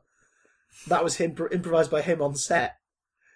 And if you watch the first Guardians, after he says that, as he finishes the line, because obviously then Bradley Cooper dubbed the line, as he says it, you can see Chris Pratt and Dave Bautista starting to crack up, but it's a wide shot, so unless you're looking really close, you can't see it. And they left that split second in. There's a little nod to the fact that was just one of the weirdest improv moments on set. Yeah. But he's great as Kraglin. Kraglin, yeah. Kraglin. He's brilliant in it. And just that weird kind of Shun-Ra he's got going on. Just like, kept things cartoony, Yep. but still played really well with the drama of it all. It was so good, especially at the end when like they give the big funeral and they finally like they flash the colours, they flash the lights, the fireworks and everything, and you can just see how happy he is for his fallen captain. That like he's even in death he's honoured again, like he's accepted. Yondu's death. Yeah. And What his the hell? funeral. And his funeral being the final set piece of the movie. And it ends on quite a down but optimistic note. Yeah, it's brilliant. It's very grown up for a big silly movie about daft songs and a tree. It is a big silly movie about that song in the tree. Also, It really, it really is. I like how Gamora and Star-Lord don't become a thing by the end. It's an unspoken thing, like because it sticks with the philosophy of the movie. Like the movie presents the whole like it's like it's a TV sitcom. Yeah, like are they going to get together? Will they? Won't they? They never get together because then it's boring. The ratings drop. So they're doing that in the movie. And also, like, it's an unspoken thing, baby. It's an unspoken thing. That's an unspoken thing. It's an unspoken thing, baby. It's a thing. There's just so much to love. It's just a swamp thing, baby. You wouldn't understand. So much to love about this movie. Its sense of fun and the way it revels in the universe it's created and throws all these things at you and... Like Pac-Man! Oh, God. Well, the entire final set piece is wonderful, because it's basically a toy box. At first, just for the villain. Like, he can do anything. He can do anything to stop them when he's there and present. I'm not sure exactly what shot it is, but there's a shot in that sequence which is the largest visual effect shot ever put on film. Really? It uses over 1 trillion polygons. I wonder if it's the giant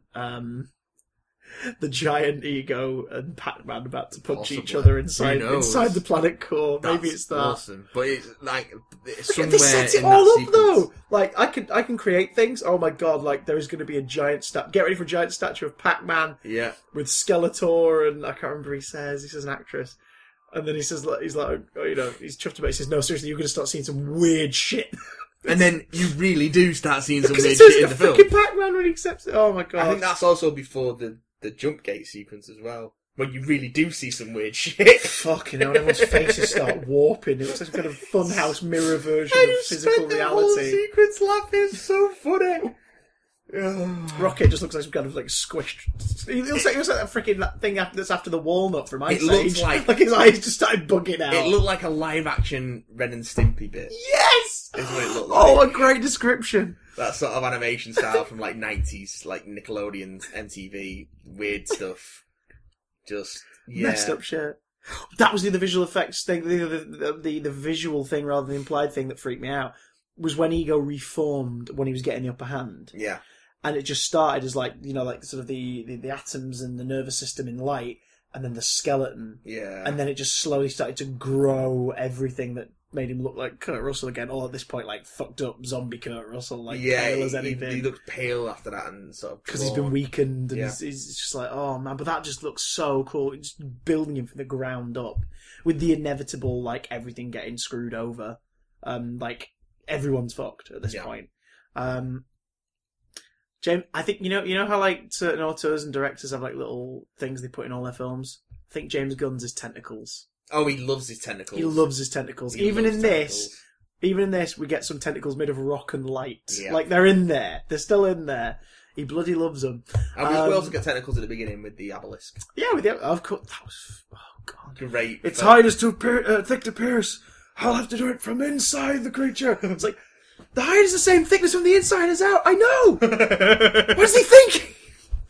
Oh my god, so good. Why would it be less thick from the inside? Get that great shot of just stabbing it. Oh my god. Just pounding it. Yeah, the whole Mr. Blue Sky musical sequence. Well, the music's incorporated. Well, Brandy, of course, gets the biggest. Yeah, that's basically a plot. What a fine girl. What a good wife you would be. And it's just like, okay. The reveal of his wise mum's really dead. Freaking horrible. Yeah. The opening shot of the movie's great as well. It's just the car driving down the highway. Yeah. In Missouri. And getting to see sort of some Meredith in a prime. And... yeah, not like sick and dying. Like, we get to see the young girl who fell in love. And it's just like, oh, it's so cool. Alright, here's my live IMDb. I can't be asked to do it myself. On second viewing, I noticed that when they were running down the hill into the woods behind the Yeah. Down the restaurant. Down the, what restaurant was it again? It was a Dairy Queen. Dairy Queen, that's it, because of course you had the 70s, 80s version there. And then you got the modern day version. The DQ. The DQ. Try a banana split. Oh, DQ, would you like a banana split? Yeah. When they're running down the hill, she's wearing massive Ugg boots. Because obviously they're running down the hill. And then there's a prominent shot of the flower and their feet next to it, and she's in little heels. It's like... I'm only noticing this because it's my second viewing of the movie. Brilliant. But yeah, if I had the time, the inclination, or the desire to waste precious moments, I'd type it up on IMDb. Fuck it, leave it in. So if you guys want to waste a precious moment for me, head to Goofs. How dare you make a continuity snarl in a film this complicated? Alright then, if you want to talk continuity, time framing. If this movie's set in 2014, how can Stan Lee have been a FedEx man? Let's talk about the 5 post-credits teasers! Well, that's in the film. Yeah, well, that's true. Well, That's yes, but we'll tie it in with the... Because also, like... and David Hasselhoff take a shot when he appears. A weird moment that is visually done really well, but awkward, because it's a really, like, dramatic moment. And you're like, now's the Hasselhoff cameo? Also, is Ego tied to David Hasselhoff in some way? Because he looks like current-day David Hasselhoff when he transforms. Peter Quill must have been like... Aside from screaming in agony, must have been like, who's that? Who's that dude? That's not David Hasselhoff. But Hasselhoff on the soundtrack as well. They're having a little cameo in the credits as one of the stickers that moves and talks. We are Groot. Yeah, we are. Oh, Christ. David Hasselhoff would do anything if you pay him enough. That's true. Which is not very much, by the way. Oh, God. First post-credits, Kraglin is carrying on with the arrow. He's got a fin like Yondu does, and he's practicing with the arrow to poor Drax's bafflement. Yeah. What was the next post? The next one was... Next one's another... No, the next one was the original Guardians. That was it, yes. So they all team up, because we see them all individually at the end, and I was like... Charlie 27 and Mainframe and Atella. Well, I was like, that's Ving Rhames. Like, you don't get Ving Rhames for a one-off line. What is going on? Michelle Yeoh. And it's like, what is going on? And then at the end you get a post-credit scene where they're all reuniting, including Miley Cyrus as the voice of Mainframe. Which they'd mentioned before, and someone said, like, someone had seen the credits, and they went, "It's James Gunn, I think it was an interview. Miley Cyrus is in this movie." And you went, "Yeah, she's got a very brief appearance." It's like, "Oh, right." And afterwards people were like, "Where the fuck is Miley Cyrus in the movie?" It's like, she was a voice. She was the voice of Mainframe. Because, again, like, another interview since then, he said the reason why is because when they were in the early stages of casting, he was sat watching The Voice one night, and she was a judge or a guest judge or whatever, and he just was like, I like her speaking voice, it's kind of slightly odd. So the approach to agents went, would you like to do a line for a character that might come back? And they went, yeah. And she came and recorded a couple of variations of the line, done. She, Ving Rhames, Michelle Yeoh, Sylvester Stallone, all got upcoming gigs. Because the original Guardians form, minus Yondu. Well, minus loincloth wearing a bow and arrow, elegant Yondu. The original Guardians reform. Yeah, well, yeah. Good point. I wonder how they're going to do that. But they have said since that, you don't cast these people to just have them be a throwaway thing. Like, we're going to see more of them. Yeah. It's like, yeah, we better do. Including one of them. Who's the red... one with the multiple limbs and everything. Oh, I'm not sure. I don't know my original Guardians. But doing magic wearing a sling ring. Oh. Did you notice it was doing incantations? Yeah. So, in one fell swoop, there's the implication of... Because this is the thing, this movie very much exists in a bubble. It is a sequel to Guardians of the Galaxy. Yeah. It is not a movie in the MCU in terms of its overall thing. It goes against... Because usually the MCU movies, they take place in chronological order, in release order, with the amount of time passing in the universe as does in the real world between the release of the films. This one takes place a couple of months the same year as Guardians of the Galaxy. Yeah, so around the same, if you wanted to put it in the MCU, it's sometime after the Winter Soldier. Yeah. Basically, that's pretty much it.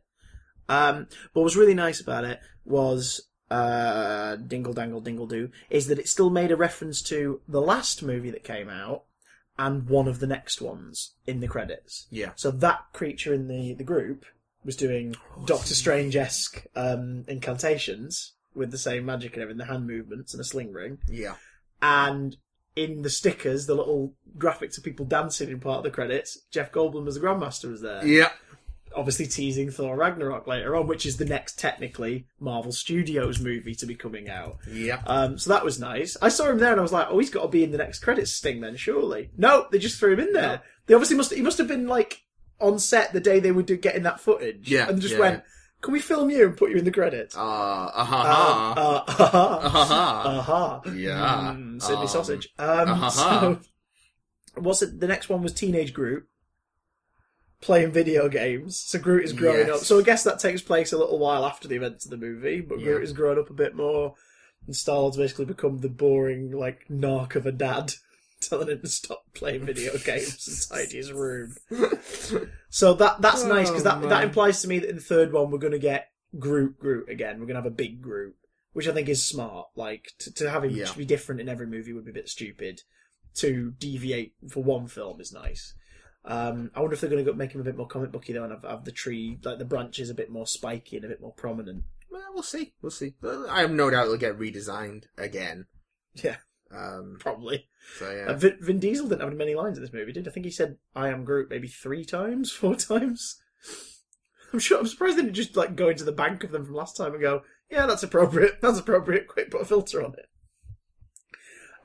Then second to last one, or third to last one, or whatever, was the oh god, what are they called? The Sovereign. Sovereign. Leader of the Sovereign has gone against the rest of the council to use their I want to call it the looms. It basically is, isn't it? Yeah. To use their birthing pod technology to create new life with the specific directive of taking out the Guardians. And she's going to call him Adam. Freaking Adam Warlock. Adam motherfucking Warlock. Now, Guardians 3 would be coming out after Avengers 4, so Infinity War Part 2. Yeah. I don't think we're going to be seeing Adam Warlock in the Infinity War movies, despite the fact they're obviously heavily drawing on the Infinity Gauntlet and everything. Yeah. Because Adam Warlock's obviously tied quite heavily into all that stuff. Yeah. I think he's probably going to be the antagonist or something akin to that for Guardians 3 instead. Yeah, maybe. Which I'd be fine with. I'm cool with that. Maybe. Because he was already teased in the post-credit sting of the last movie. Because there was a cocoon that looked like a fleshy version of his pod. Yeah, which is the comics accurate one. Yeah. Well, who knows? Maybe that was their first attempt. Possibly. Try to create new life. Possibly. The collectors acquired it. Because it was hatched in the post-credit sequence. And then let's talk about the final credit sequence, because it ties into the hopping bit in the film. I really love that way of transport, actually, as well. The idea that like you can hop to different sectors of space at certain grid points. And it appears like a little like honeycomb, and it's like one of them's just a door you appear through. I think that was a really cool idea. That's explaining how certain species can travel vast distances. Yeah, it's like, oh yeah, if you're logged into this thing, then you can just pop through there, and it'll take you a certain distance. And also how Peter's presumably going to get back to Earth at some point. Oh god, yeah. Well, no, that's a good point. Yeah. Oh, plot hole. Okay. Well, we'll see. But they know where Earth is because they can jump to it. Unless Earth isn't registered. Maybe that's why. How do you get there? He knew where Ego was. He had Ego in his mouth. What's the thing? Yeah. Maybe. Because they've not got the Milano anymore. Of course they've got the remains of the Ravager ship. Yeah. Maybe that'll be part of the plot of the third one. The Milano 2. Bring it to Earth, son. Milano 2. Milano 2. Milano Part 2. So the Watchers are in this movie. Yes. And when it cut to like with the wide shot of them, I didn't realise what I was seeing because I was too busy being overjoyed with the other person in the scene. But then it did a reaction shot of one of them, and I went, "Oh my god, it's a Watcher! It's an actual Watcher. Bald, big baby head, white eyes, big blue cape. Yeah, they're doing the Watcher. It's a Watcher. Yeah, there's a group of them. That's amazing. For those who don't know, the Watchers are a species who sort of they're like signed to different quadrants of the universe, really, aren't they? Like there's one for every. It's different. It's different. Well, they span multiple universes too, but like there are several in each universe, but they're sort of it's very rare that you'll see them all together. As I understand it, each universe has its own Watcher. Right. Okay, but do they hone in on where the most sort of prominent stuff in that universe is. Because Uatu lives on the moon, doesn't he? Yeah, basically. Uatu's our watcher. He's our and he's not he Earth's examines watcher. us. He's our universe's watcher. But the Earth's moon is where he kicks up his heels and has a beer and stuff. Yeah, exactly. And he sometimes appears to members of the Marvel Universe like in a vision, or like he can be seen from a distance before something cataclysmic is about to happen. Yeah, he will appear. He will appear at moments of great significance. Yes. Was it just before Captain America's death? Like Wolverine saw him some at the end of Civil War, or something like that. Someone sees him. So he turns up at the end of Civil War. Yeah. The first time he turns up is when Galactus arrives. In Fantastic Four. Yeah, which is amazing because it's like, oh god, that's, obviously there are a bunch of characters who don't know who he is. Who might just be like, the hell is... And then the thing happens. Yeah. Was obviously some who know who he is see it as an omen. They're like, oh shit, something either really excellent or really horrible is about to happen. Pretty much. For those talking on Doctor Who parlance, yeah, he's basically the Watcher. Oh yes. He's just the Watcher. He's there. He's watching, ready for something to happen. It is the end. Now, the moment has been prepared for. Now, Watchers have... No, really, it is. They film for cameos. Yeah, no. The Watchers do convene occasionally. I've seen that in the comics somewhere at one point where some of them have been in council. Because I think Uatu's seen as a bit of an outsider. Yeah, he is. Oh, that's why. Yeah, because Earth is a favourite of his. Yeah. So he's sort of a bit of an outsider. But yes, that's part of their deal. Turns out, they're friends with somebody who I assume they probably give lifts to. Like, they help him. They let him see different things. Like, they don't speak in the footage, which is quite right. The Watchers don't really talk. They don't talk. If they talk telekinetically or in narration boxes to the reader in a 60s, 70s comic book series called What If. God, it's so good. They are for one page. Yeah. I am Uatu the Watcher. I am Uatu. What would happen if the Punisher, Frank Castle, had died that day and his wife had survived? If they've not done that one, they should. They probably have. What would I know they did one where it's like, what happened if Aunt May died instead of Uncle Ben? What if Daredevil became an agent of S.H.I.E.L.D.? Yes. Some of them are a bit ambiguous like that. Yeah. Weird, isn't it? There's like sort of House of M ones. Like they do one-shots of it every now and again. Like I think House of M got its own mini. Age of Ultron did. Yeah. Age of Ultron got a What If, which was, I think, a couple of stories. Yeah. A couple of different versions over the course of 10 issues. So there's that. But, their mate Stan Lee. And I think Kevin Feige has said it this week in an interview that, Stan Lee exists in the Marvel Cinematic Universe. Sure, he's not the guy who created the comic books featuring these characters, but he's Stan Lee. And they haven't outright denied that he may in fact be a Watcher. No, but if he is or he isn't, he's at least observing events across the Marvel Cinematic Universe and possibly beyond. Possibly beyond. The implication is he's hopping time, space, and dimensions to see some cool shit, man. Because cool shit. The ships slip past. He's like, "What was that?" Oh well. Now, one time I showed up as a no. This time I was a FedEx guy. This is what we were saying about time. Like that's the future. Like that's Civil War's the future. Unless he's done it to someone else at some point. Probably. Because at first I thought I didn't take the FedEx thing into note, and I was like, "Oh, is he referring to being Willie Lumpkin, the mailman?" Because it would also explain why in the Fantastic Four movies from Fox, the Fantastic Four: Rise of the Silver Surfer, he's two different characters. Yes. Yeah. He's Willie Lumpkin in the first one, which was an inspired little cameo. It's like they're gonna Willie Lumpkin's not a character you're really gonna have in your movie, no. But you put him in and you've made him be played by Stan. That's amazing. Stan is now playing one of the characters he created. That is great. But then he appeared in Rise of the Silver Surfer in a reference to the comic book story of Reed and Sue's wedding being turned away because his name's not on the list. Stan Lee's name isn't on the list, which is obviously a reference to him and Jack Kirby being turned away in that book. Which in itself was just a cheeky nod to the writer and an artist. And of course, he didn't bring Jack Kirby into it because Jack Kirby didn't co-write the Fantastic Four at all. Is Kirby still alive? No, he's dead. Well, that's probably the reason why he wasn't brought into it. Yeah. Rise of the Surfer was shot in 2006. I think there was still a bit of friction that Jack Well, Kirby wasn't it's given also easy the to correct amount of recognition for his work on Fantastic Four. Well, he is now. I think. He's Back now. Stan Lee's quite open nowadays about the fact that it wasn't all him. Not as open as some people suggest he should be. Yeah, Right, but at the same time, like, what a crappy few last years of your life it'd be if you spent all of them just going, I'm sorry. I'm sorry. It's better to do what he's done really now, which is celebrate the people he worked with and the people he collaborated with. He's doing a lot more of that. I watched his Larry King interview the other week for the Larry King's podcast, and he does his usual sort of like self-deprecating / I am the greatest thing ever joke stuff as well, because he goes back and forth between them. He's very modest, but he also brags. It's like, that persona in a fake way. that sold Marvel as an entertainment brand back in the 70s. But then he spends a lot of it talking about the amazing people he's worked with and the amazing things they made. And you get the sense that it's like, there's a lot of legality and there's a lot of regret here, like all battling in his head. Yeah. And the best he can do is go, these people created incredible stories and characters. Please pay attention to them. Yeah. I did a lot of it, but they did a lot of it. I was the facilitator and sometimes the writer and creator. These guys are as important and sometimes more important than me based on what book you're thinking of.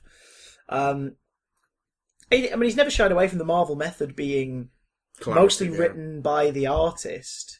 He just gave them the skeleton. I think in Jack Kirby's case, it was more to do with Jack Kirby's family not getting royalties. Well, that stuff is but again, like, there's a lot of stuff that's come out of that off the back of it. Like, I know, for example, like if a piece of Jack Kirby artwork is ever sold now, like in a big auction sort of scenario, there's a chunk of the profit that will always go to his estate and his family, which is great because that should be the case. But even if it's not something they've submitted, like if Marvel auction off a bunch of stuff, so.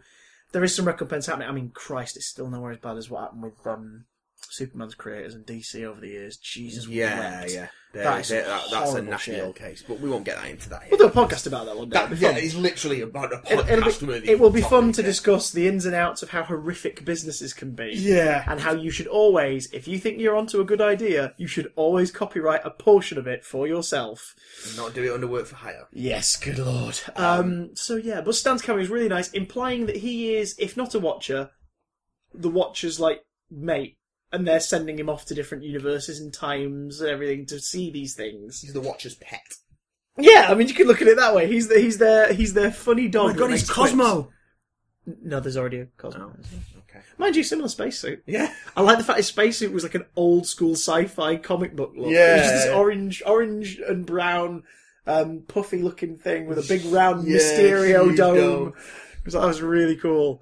And then at the end, they all walk off ominously. And he's like, fellas, you said you were going to give me a ride. Oh, gee. Fellas. Oh, gee. It's just like Stanley won't swear. He'll never swear. This is a very sweary movie, I thought. It's surprisingly sweary. Yeah, they put the swear words in the mouths of Rocket and Star-Lord in particular. Yeah. There's a lot of penis talk in this movie as well. It's not bad. It's not half bad. What was it? What was it? My lower region would engorge at the sight of it. No, like, do you have a penis? Drax! It's like, what? Like, he spawned you, surely he must have a penis. Like, why would you ask that? Yes, Drax, I have a penis. It's not half bad. Oh. That's great. It's so good. It's called Ego, and yet he's really modest about his cock. The whole film is just, even when it's dealing with the serious family stuff, which is very well done, it's just joyful, which is the biggest takeaway from the first one. It's a joyful movie, and this continues that trend. It just takes such pleasure in being what it is. Where do we stand now? Because we were talking the other week about like the 3 Marvel movies, which one we're most excited about and everything. For me, I think Thor Ragnarok's still the one that's going to blow me away. But I think that's just because the mix of the visuals, the amalgam of characters involved, and Taika Waititi's like look on it all is what's got me. But after watching this, I'm like, you know what? Thor's really gonna have to work to be my favourite. Is it? Because Guardians has set such a nice template, and as long as Spider-Man: Homecoming still has a bunch of surprises that Sony trailer people haven't spoiled, because Sony trailer people are terrible. Christ, we won't do it here, but we need to chat about some Sony stuff. I found out some stuff the other day that just made me wince in terror. Oh, And it's to God. do with Spider-Man and the people behind what's God. going on. Oh, no. We'll get into that another time, though. But how about you? Is this... Because I think this was the top of your pile, wasn't it? This was the one that you're looking forward to the most. Yeah. Do you think the others have got to work hard, or... I think Marvel have set a hell of a precedent for their other movies this year. They're starting real fucking strong. And if Homecoming and Ragnarok aren't as good as this movie, they're still going to be pretty fucking great, because this was excellent. True that. Now, we'll get out of spoiler territory and go into the emails, but there's at least 20 seconds before I want to do that, so I can mark the time code. So let's pretend we're finishing a really big spoiler for those who skipped ahead. I'm going to let me squeeze it out. Okay. And of course, it's hilarious, the scene where Groot just lay there and he gives birth to all of those little saplings. And they've all got their own catchphrases, and that's my favourite scene, where Groot gives birth. It's going to be a merchandising. And Rocket eats one of them. That playset is going to be the hot toy come Christmas. Oh. The Groot birthing playset. Oh, with edible babies. Now it's time for your emails, ladies and gentlemen. It's time for your emails. What have you been saying? What have you been sending to us through your mind, through your eyes, through your neck? Guess who's been in touch again?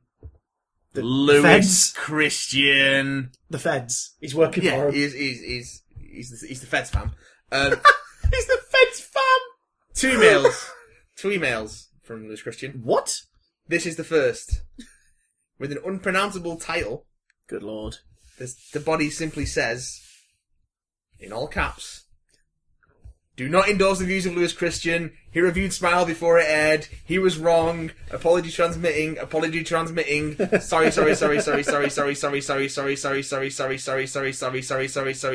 Message ends." Cool. So he liked Smile. He liked Smile. Fair enough. In a further email, he goes on to elaborate. Yeah. Hello, Big Dan Matt and Little Darned Chris. I am a little darned.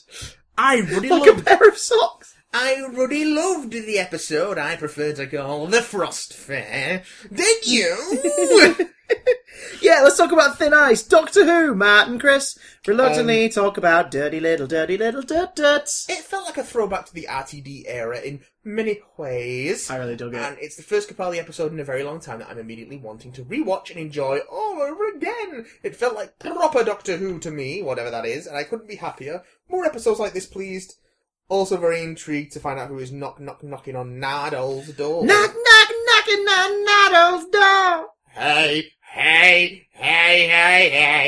Series 10 is creeping up week by week.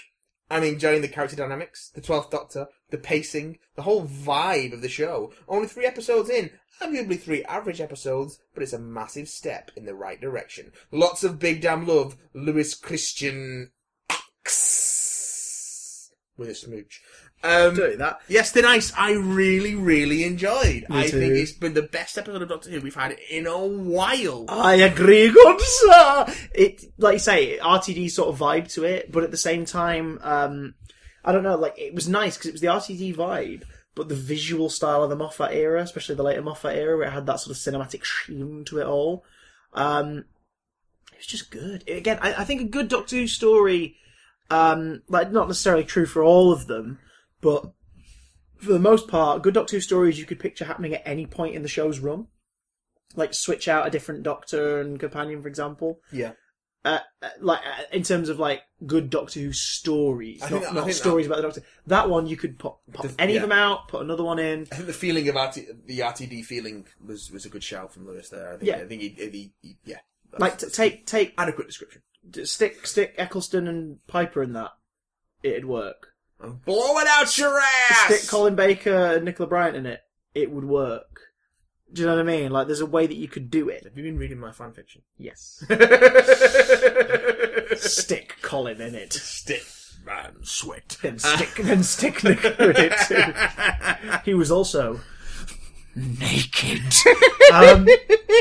Victory should be naked. So, And it was, because Thin Ice was great. It was pretty great. It wasn't naked. But I'm glad we took this journey with this version of the 12th Doctor, who I'm liking a lot. Yes. And Bill, who I'm really enjoying being in the presence of. The Doctor got to punch a bigot in the face. Oh my God. It was great. Have you seen the complaints about that online? Why? A lot of people are saying, like, Doctor Who, like, I don't want to sit my kid in front of a show where the Doctor is punching people to solve his problems. Part of the reason I love the show is because he uses words, and it's like, no. At a certain point, you can't argue with people anymore. But that's the thing, you've missed the point. The Doctor prefers to use his words. He is not afraid to get stuck in if he has to. If people are going to die, he will kill the thing that's going to kill them all. And he doesn't want to, but if that's the solution, he'll do it. That is a thing. This is established from the very beginning. Furthermore, you are inadvertently defending the racist whose face he's punching. Yeah. Punch that Don't racist punch that man face. in the face. Don't punch that horrible racist in the face. Well, the Doctor doesn't... This is another complaint. Well, the Doctor doesn't see colour, apparently. Like, he doesn't see race, which is part of what's wonderful about him. It's like, no, he doesn't see it in terms of, like, his connection with people. But he sees bigotry. He still acknowledges it. Yeah. He acknowledges what's been said about her is horrible. He's not going to be like, why would you call her a monster? That's not a nice thing. Doctor, he's doing that because of racial prejudice. Yeah. Oh, I understand now. No, he gets that. Yeah. The him not seeing race thing that has been brought up a few times in the story is more about him saying, like, oh no, I don't judge people based on who they are, where they're from. I don't see that. Yeah. Because I'm a freaking alien. I've seen everything. Like, I accept everyone. Lots Everyone's great. Lots of planets have a Scotland. Exactly. They're always trying to become independent. Good child actors. Yes. Good Yes. child actors. Child actors where the children weren't just fed up at everything. I mean, they were for a part of it, but not everything. And I wonder, the names, especially the lad, because the lad's name was called out a lot. The lad's name was Spider. I wonder if that was a nod to Woman in Black. Because the dog in Woman in Black's called Spider, and several times characters go, Spider! Spider! And I know it's a very obscure reference for me to try and draw a comparison to. Yeah. But as soon as I heard them going, the girl going, Spider! I was like, why am I thinking of the Woman in Black? Yeah. And I'm like, it's because when the dog goes out into the marsh. I mean, I'm always thinking of the Woman in Black. On and off. Well, she's always there. It's like, Every time you see her, a child meets a terrible end somewhere. oh no! Yeah, oh god. And in this case, my god! in this case, one ends up under the lake. Right. But in a good way. That was another thing too. Something that's annoyed me, we talked about in past episodes, is I hate the whole, the trend that started in recent years of the show of, oh, it's not really a monster, it's misunderstood. I want some villains. Guess what? We got both of those in this. Oh boy, did we. And it worked. Like, having both was good. We had a big scary monster, and little scary monsters that are living off of it, and probably feeding off of it and stuff. We got that. It was an animal, it was a whale with krill. Like, it was an ecosystem, it was a thing. We got that. I'm a whale! And it still could have done some damage. There was a risk. Letting it go, it could have stomped up through the ice and just, like, eating people. As well you should. As well you should. There was still a threat from the creature. It wasn't like Hyde, where you find out that, oh no, it doesn't actually do anything to you. Or like the siren, because of Black Spot, oh, it doesn't actually do anything to you. It just looks after you. Like, do you know what I mean? Yeah. But They're a bit weak. But we also got a baddie. We got a boo-hiss villain. We got a guy who was letting people be fed to a monster and die just cause. Not a lot of comparisons have been made to the Beast Below, but in the Beast Below, it was less of a, oh, we have to feed them to the beast. It was more of a like, this is just the way it has to be, and we don't want this to la la la blah blah. It's a secret. It's a horrible secret. We're all having to harbinge, and all the society's involved. No, in this, it was a nasty man going, yeah, that's fine with me, and a bunch of people working for him. Not so much the people at the plant, but his lackeys, who were also like, yeah, that's fine with us too. His plan at the end was to blow up the Frost Fair and kill hundreds of people. Yeah. Like, there was a villain, played by Nicholas Burns, who did a damn good job. Yeah, oh, he's so detestable. He's great. He's so good. So punchable. He's very punchable, isn't he? Punchable in the face. He's a damn good actor, even if every time I see him, I always think of the first time I saw him, which wasn't Nathan Barley, funnily enough. Every time I see him, I immediately think of Boosh. I think of, it is I, the King! I always think of that whenever I see him in everything, which was really weird because I nearly burst out laughing when I saw him in Ghost Stories because he was in the cast of that toward the end of the original run. And I nearly pissed myself laughing out loud because I was like, he was in the original, because you saw Ghost Stories, didn't you? You saw the second one, I saw the arts there. Yeah, he played the dad in the third story. Okay. The businessman. Okay. And he was really good. It was when Reece Shearsmith took over from Andy Nyman as the main thing. Yes. Worked really well. But anyway, enough tangents. I really like Thin Ice. I really like Thin Ice. And I like the tag at the end. I like the fact that Nardole they either have talked to this thing, or they know it, or, like, because the way that he was talking to it was sort of like, oh, as long as I'm here, you're not going to get out. Oh yeah, that's because he's the master. Maybe. No, I reckon it's the Well, no, if it was the master, I think they would have been a bit fan-wanky, and it would have been 4 knocks, not 3. We'll get to that. Yes. Tom Monty! Tom Monty, the man with the Monty, the man from Del Tom Monty. Says, how did you do, Chris and Matt? First, I'd like to We're start. alright, Tom. How about you? I'd like to start. Let him answer. I'm very well. Oh, Tom, I forgot about your unique tones. How are you, Tom? Sinister Voice Monty. I'd like to start off by complimenting Matt on his excellent Tom Monty impression last week. Oh, God. Really aroused me. Oh, that's alright. My penis has just concaved back up into my body. Forgive me for the length of my thoughts. I won't be too saddened if you skip straight to my questions for the podcast's sake. As for episode 3, you said last week that your thoughts would come out in the email section, so feel free to comment on the points I bring up instead of me directly asking thoughts on the episode. I hate to admit it, but my opinion on Asbill might have changed a tad from obnoxious to slightly bearable, and I wouldn't go as far as to say she's worse than Clara. I like how Asbill actually questions everything, and it was this story said in the past that made me like that aspect about her, because I would probably be asking similar questions. And I also preferred her hairstyle in this episode.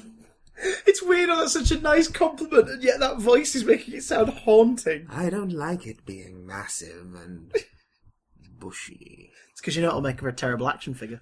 I'm not saying I like her. She's still pretty annoying to watch at times. Like when she was crying about that boy. Pearl Mackie isn't very convincing for me in the crying department. And a lot of her comedy feels contrived, so I still look forward to Chibnall's disposal of her. Alleged. We don't know. Also, We just think so. a key factor that made me originally dislike her was her feminist comments, and this week, despite it not being as in your face, we still got one from Asbill when she comments about the Sutcliffe heir being boy. Not that I'm anti-feminist, just that I don't want these comments rubbed in my face every week, if you know what I mean. Tom, on a serious note, I have literally no idea what you mean. Yeah, I'm not picking up on it.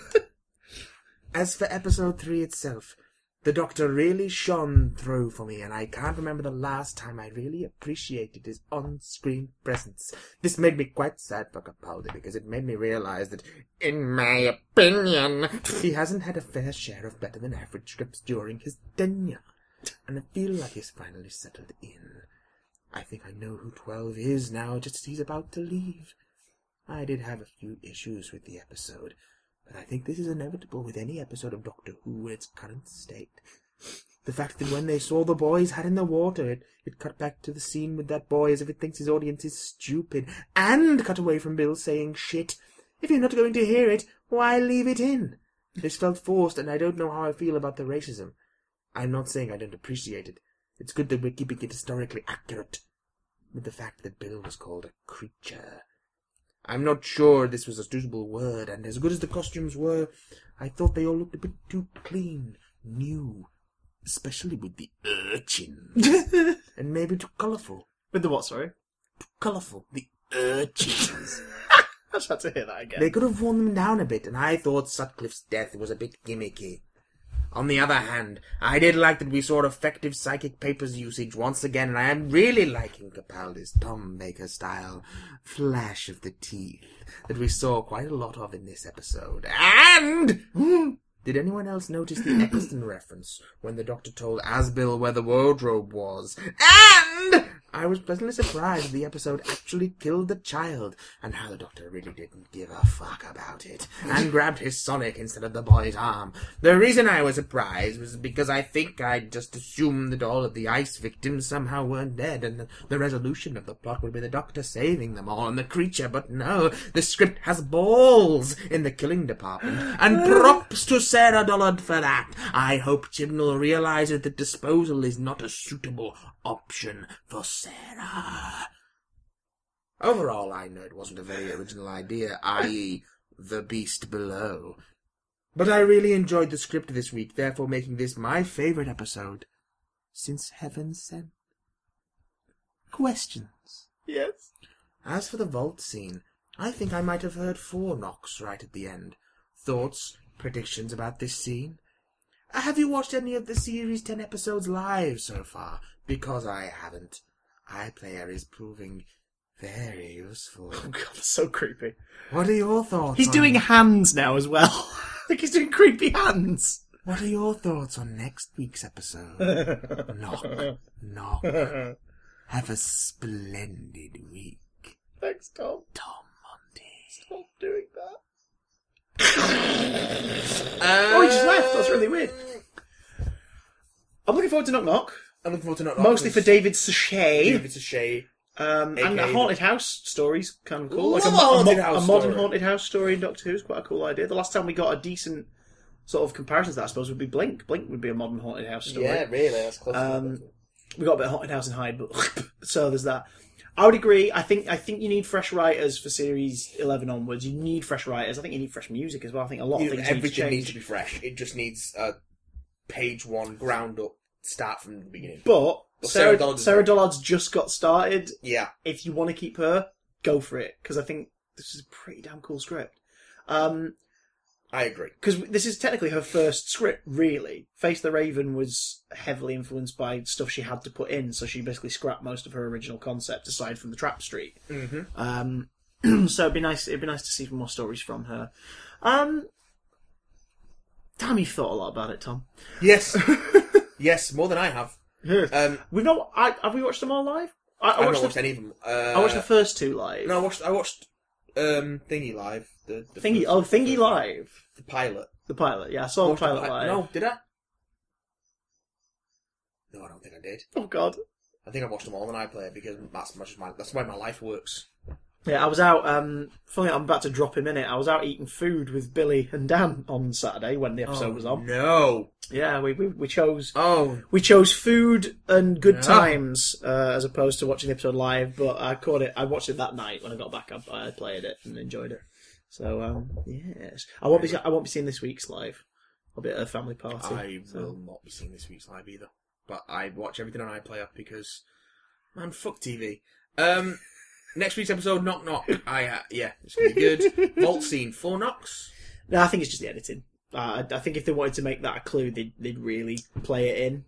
I think it's the master because that would be more intriguing, really, wouldn't it? If it did 4 knocks, and that was it, because they'd know that casual TV viewers and stuff would go, "Oh, there's something knocking," and fans of the last 10 years would go, "Oh, it's the master." Do you know what I mean? Like they'd make more of a tease of it if it was definitive 4 knocks. Yeah, I think it was just the way it's like it started knocking more frantically and it cut away to the next time trailer. But yeah, yes. Now this next email comes in, narrated to us by the real Paul McGann. what? Hello, time travelers. Oh, hello. Shock that Guardians of the Galaxy Vol.2 is out, and Alien Covenant on the 12th of May. I guess we are now in summer movie season. My 5 emoji review of Smile. Big grin. Okay, simple. Was it? Thingy face. The board face. Recycle. Is this Paul McGann or James Mason? Question mark. James Mason. Remember, Phoenix? Alarm clocks.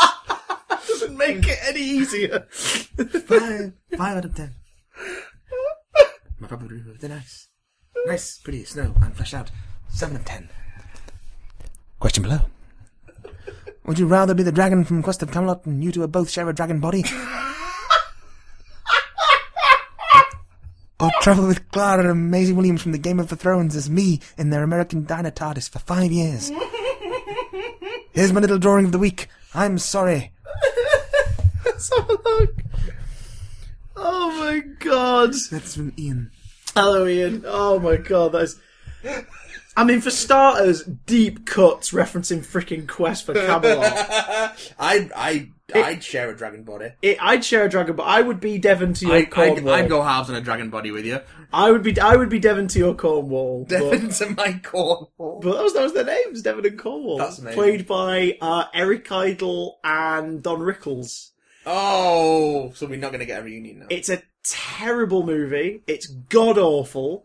But as a kid, I ate it up. I got a bit older and then loved it because it was shite. But I would rather share a dragon body with you than be with Clara and That's Maisie good to know. Williams. Because at least we get on. You know? Yeah, pretty much. We get on. We'd watch the same stuff. We'd share a body. We could work out a system.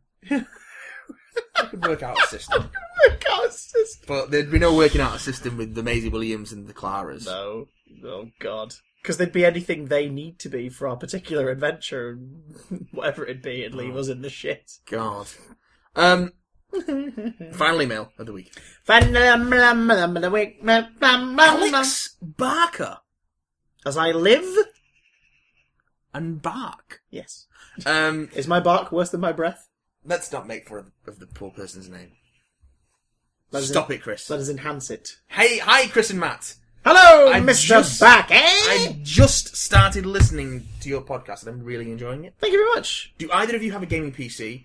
If you do, what do you enjoy playing? I'm in my second year of A-levels at school and exams are about to start and they're really hard and I think I'm going to die! Don't die. There's more to see afterwards. What did you guys do for your A-levels and what grades did you get? And have you got any advice from Alex Barker?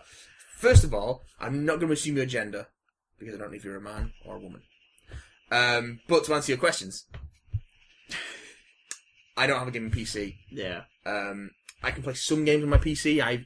Back when I did have a decent enough PC, I played a lot of the original Deus Ex and System Shock 2. I messed around with getting Fallout New Vegas and Skyrim working on my new PC, but they don't run very well. I've messed around with a bit of Marvel Heroes 2016, but now it's about to come to PS4. I'm not really fussed. But yeah, I think thinking I should get a decent gaming PC, but I just don't have the money to get a rig together. What about you, Christopher? I don't mean to brag, but I will wipe the floor with you at Minesweeper. Seems legit. I can kick your ass at Solitaire, which is tough because it's a one-player game, but I'll still kick your ass. Is there multiplayer Solitaire? No, because that defeats the point of Solitaire. Listen, but also the furthest I've ever gone towards having any form of gaming PC experience was playing the Blade Runner point-and-click adventure game on the Windows 98. Oh, on the Windows 98. On the Windows 98. Oh, I played a bit of Jedi Knight. Although Jedi Knight was good. That was good. I've never played it. I saw it. And, I saw that played. Dark Forces 2, Jedi Knight, and Dark Forces 3, Jedi Knight 2, Jedi Outcast, and Dark Forces 4, Jedi Knight 3, Jedi Academy. You haven't lived until you've played World Cup 98, the Windows 95 compatible edition, on a plug-in controller that you had to pull the PC tower away from the wall to plug in. That sounds pretty good. On a Windows 95. Sounds hot. The problem with the PC is Lou and I have talked about maybe investing for her office in like a Mac, a desktop. Oh. Mostly because for design stuff and for business things, it'd be easier so that we have like a bank PC that we could use that was also higher performance. But the problem with that is she really thinks that if we get a PC in the house, she'd rather have something that would also double as a gaming PC. And then I'm like, well, that'll defeat the point of you ever doing any work in your office space. Yeah, well, because she will disappear. Sure. But yeah, I mean, maybe one day. I'm jealous of you in a way. Yeah, Alex, I'm jealous in a way. I could gaming PC it. Oh, we're the best people to ask about A-level advice from. No, we're literally the worst people to ask for advice on A-level from. We both have A-levels. I kept dropping out of college and starting again.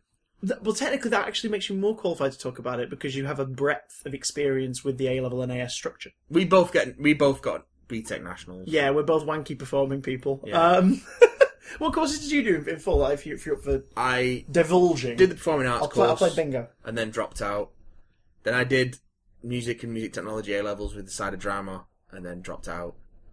And then I did musical theatre, and then actually went to drama school after that. So you basically rocked it. Yeah, third time was the charm. But Third at the time same is time, the charm. You picked up shit along the way, and that's the thing with I college picked as up all well. sorts of shit along the way. That's the thing with college as well. Like, it's not like you're chucking away a shit ton of money if you go, you know what, this isn't for me. I'm gonna restart again. So, yeah. Boom. That's what university's for. Yeah, precisely. Yeah, I did performing arts, BTEC National, and did AS film studies. But by the time second year rolled around, I dropped film studies because I was doing that much extracurricular stuff with performing arts that I just wanted to concentrate on that. And I picked up media studies for a while and then dropped it like a fucking stone because I knew more than the fucking tutors did.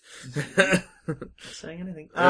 So yeah, it's our advice, I suppose, would be if you're enjoying it and you feel you're benefiting from it, get everything you can out of it. If you're not, maybe rethink taking it, doing something again. I'm never a massive advocate of study, because I think you just need to do what you know feels right for you. My advice is don't sweat it. Experience trumps qualifications every time. Getting experience is the hardest part.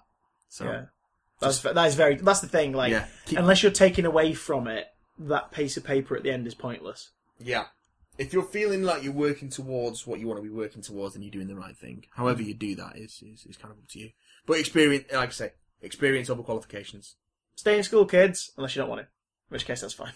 As long as you're doing what you need to do to get towards where you want to be. Yes. Speaking of which, it's time I gave you that blowjob I owe you. So, we're going to call it a day. Okay, one of those things was a lie.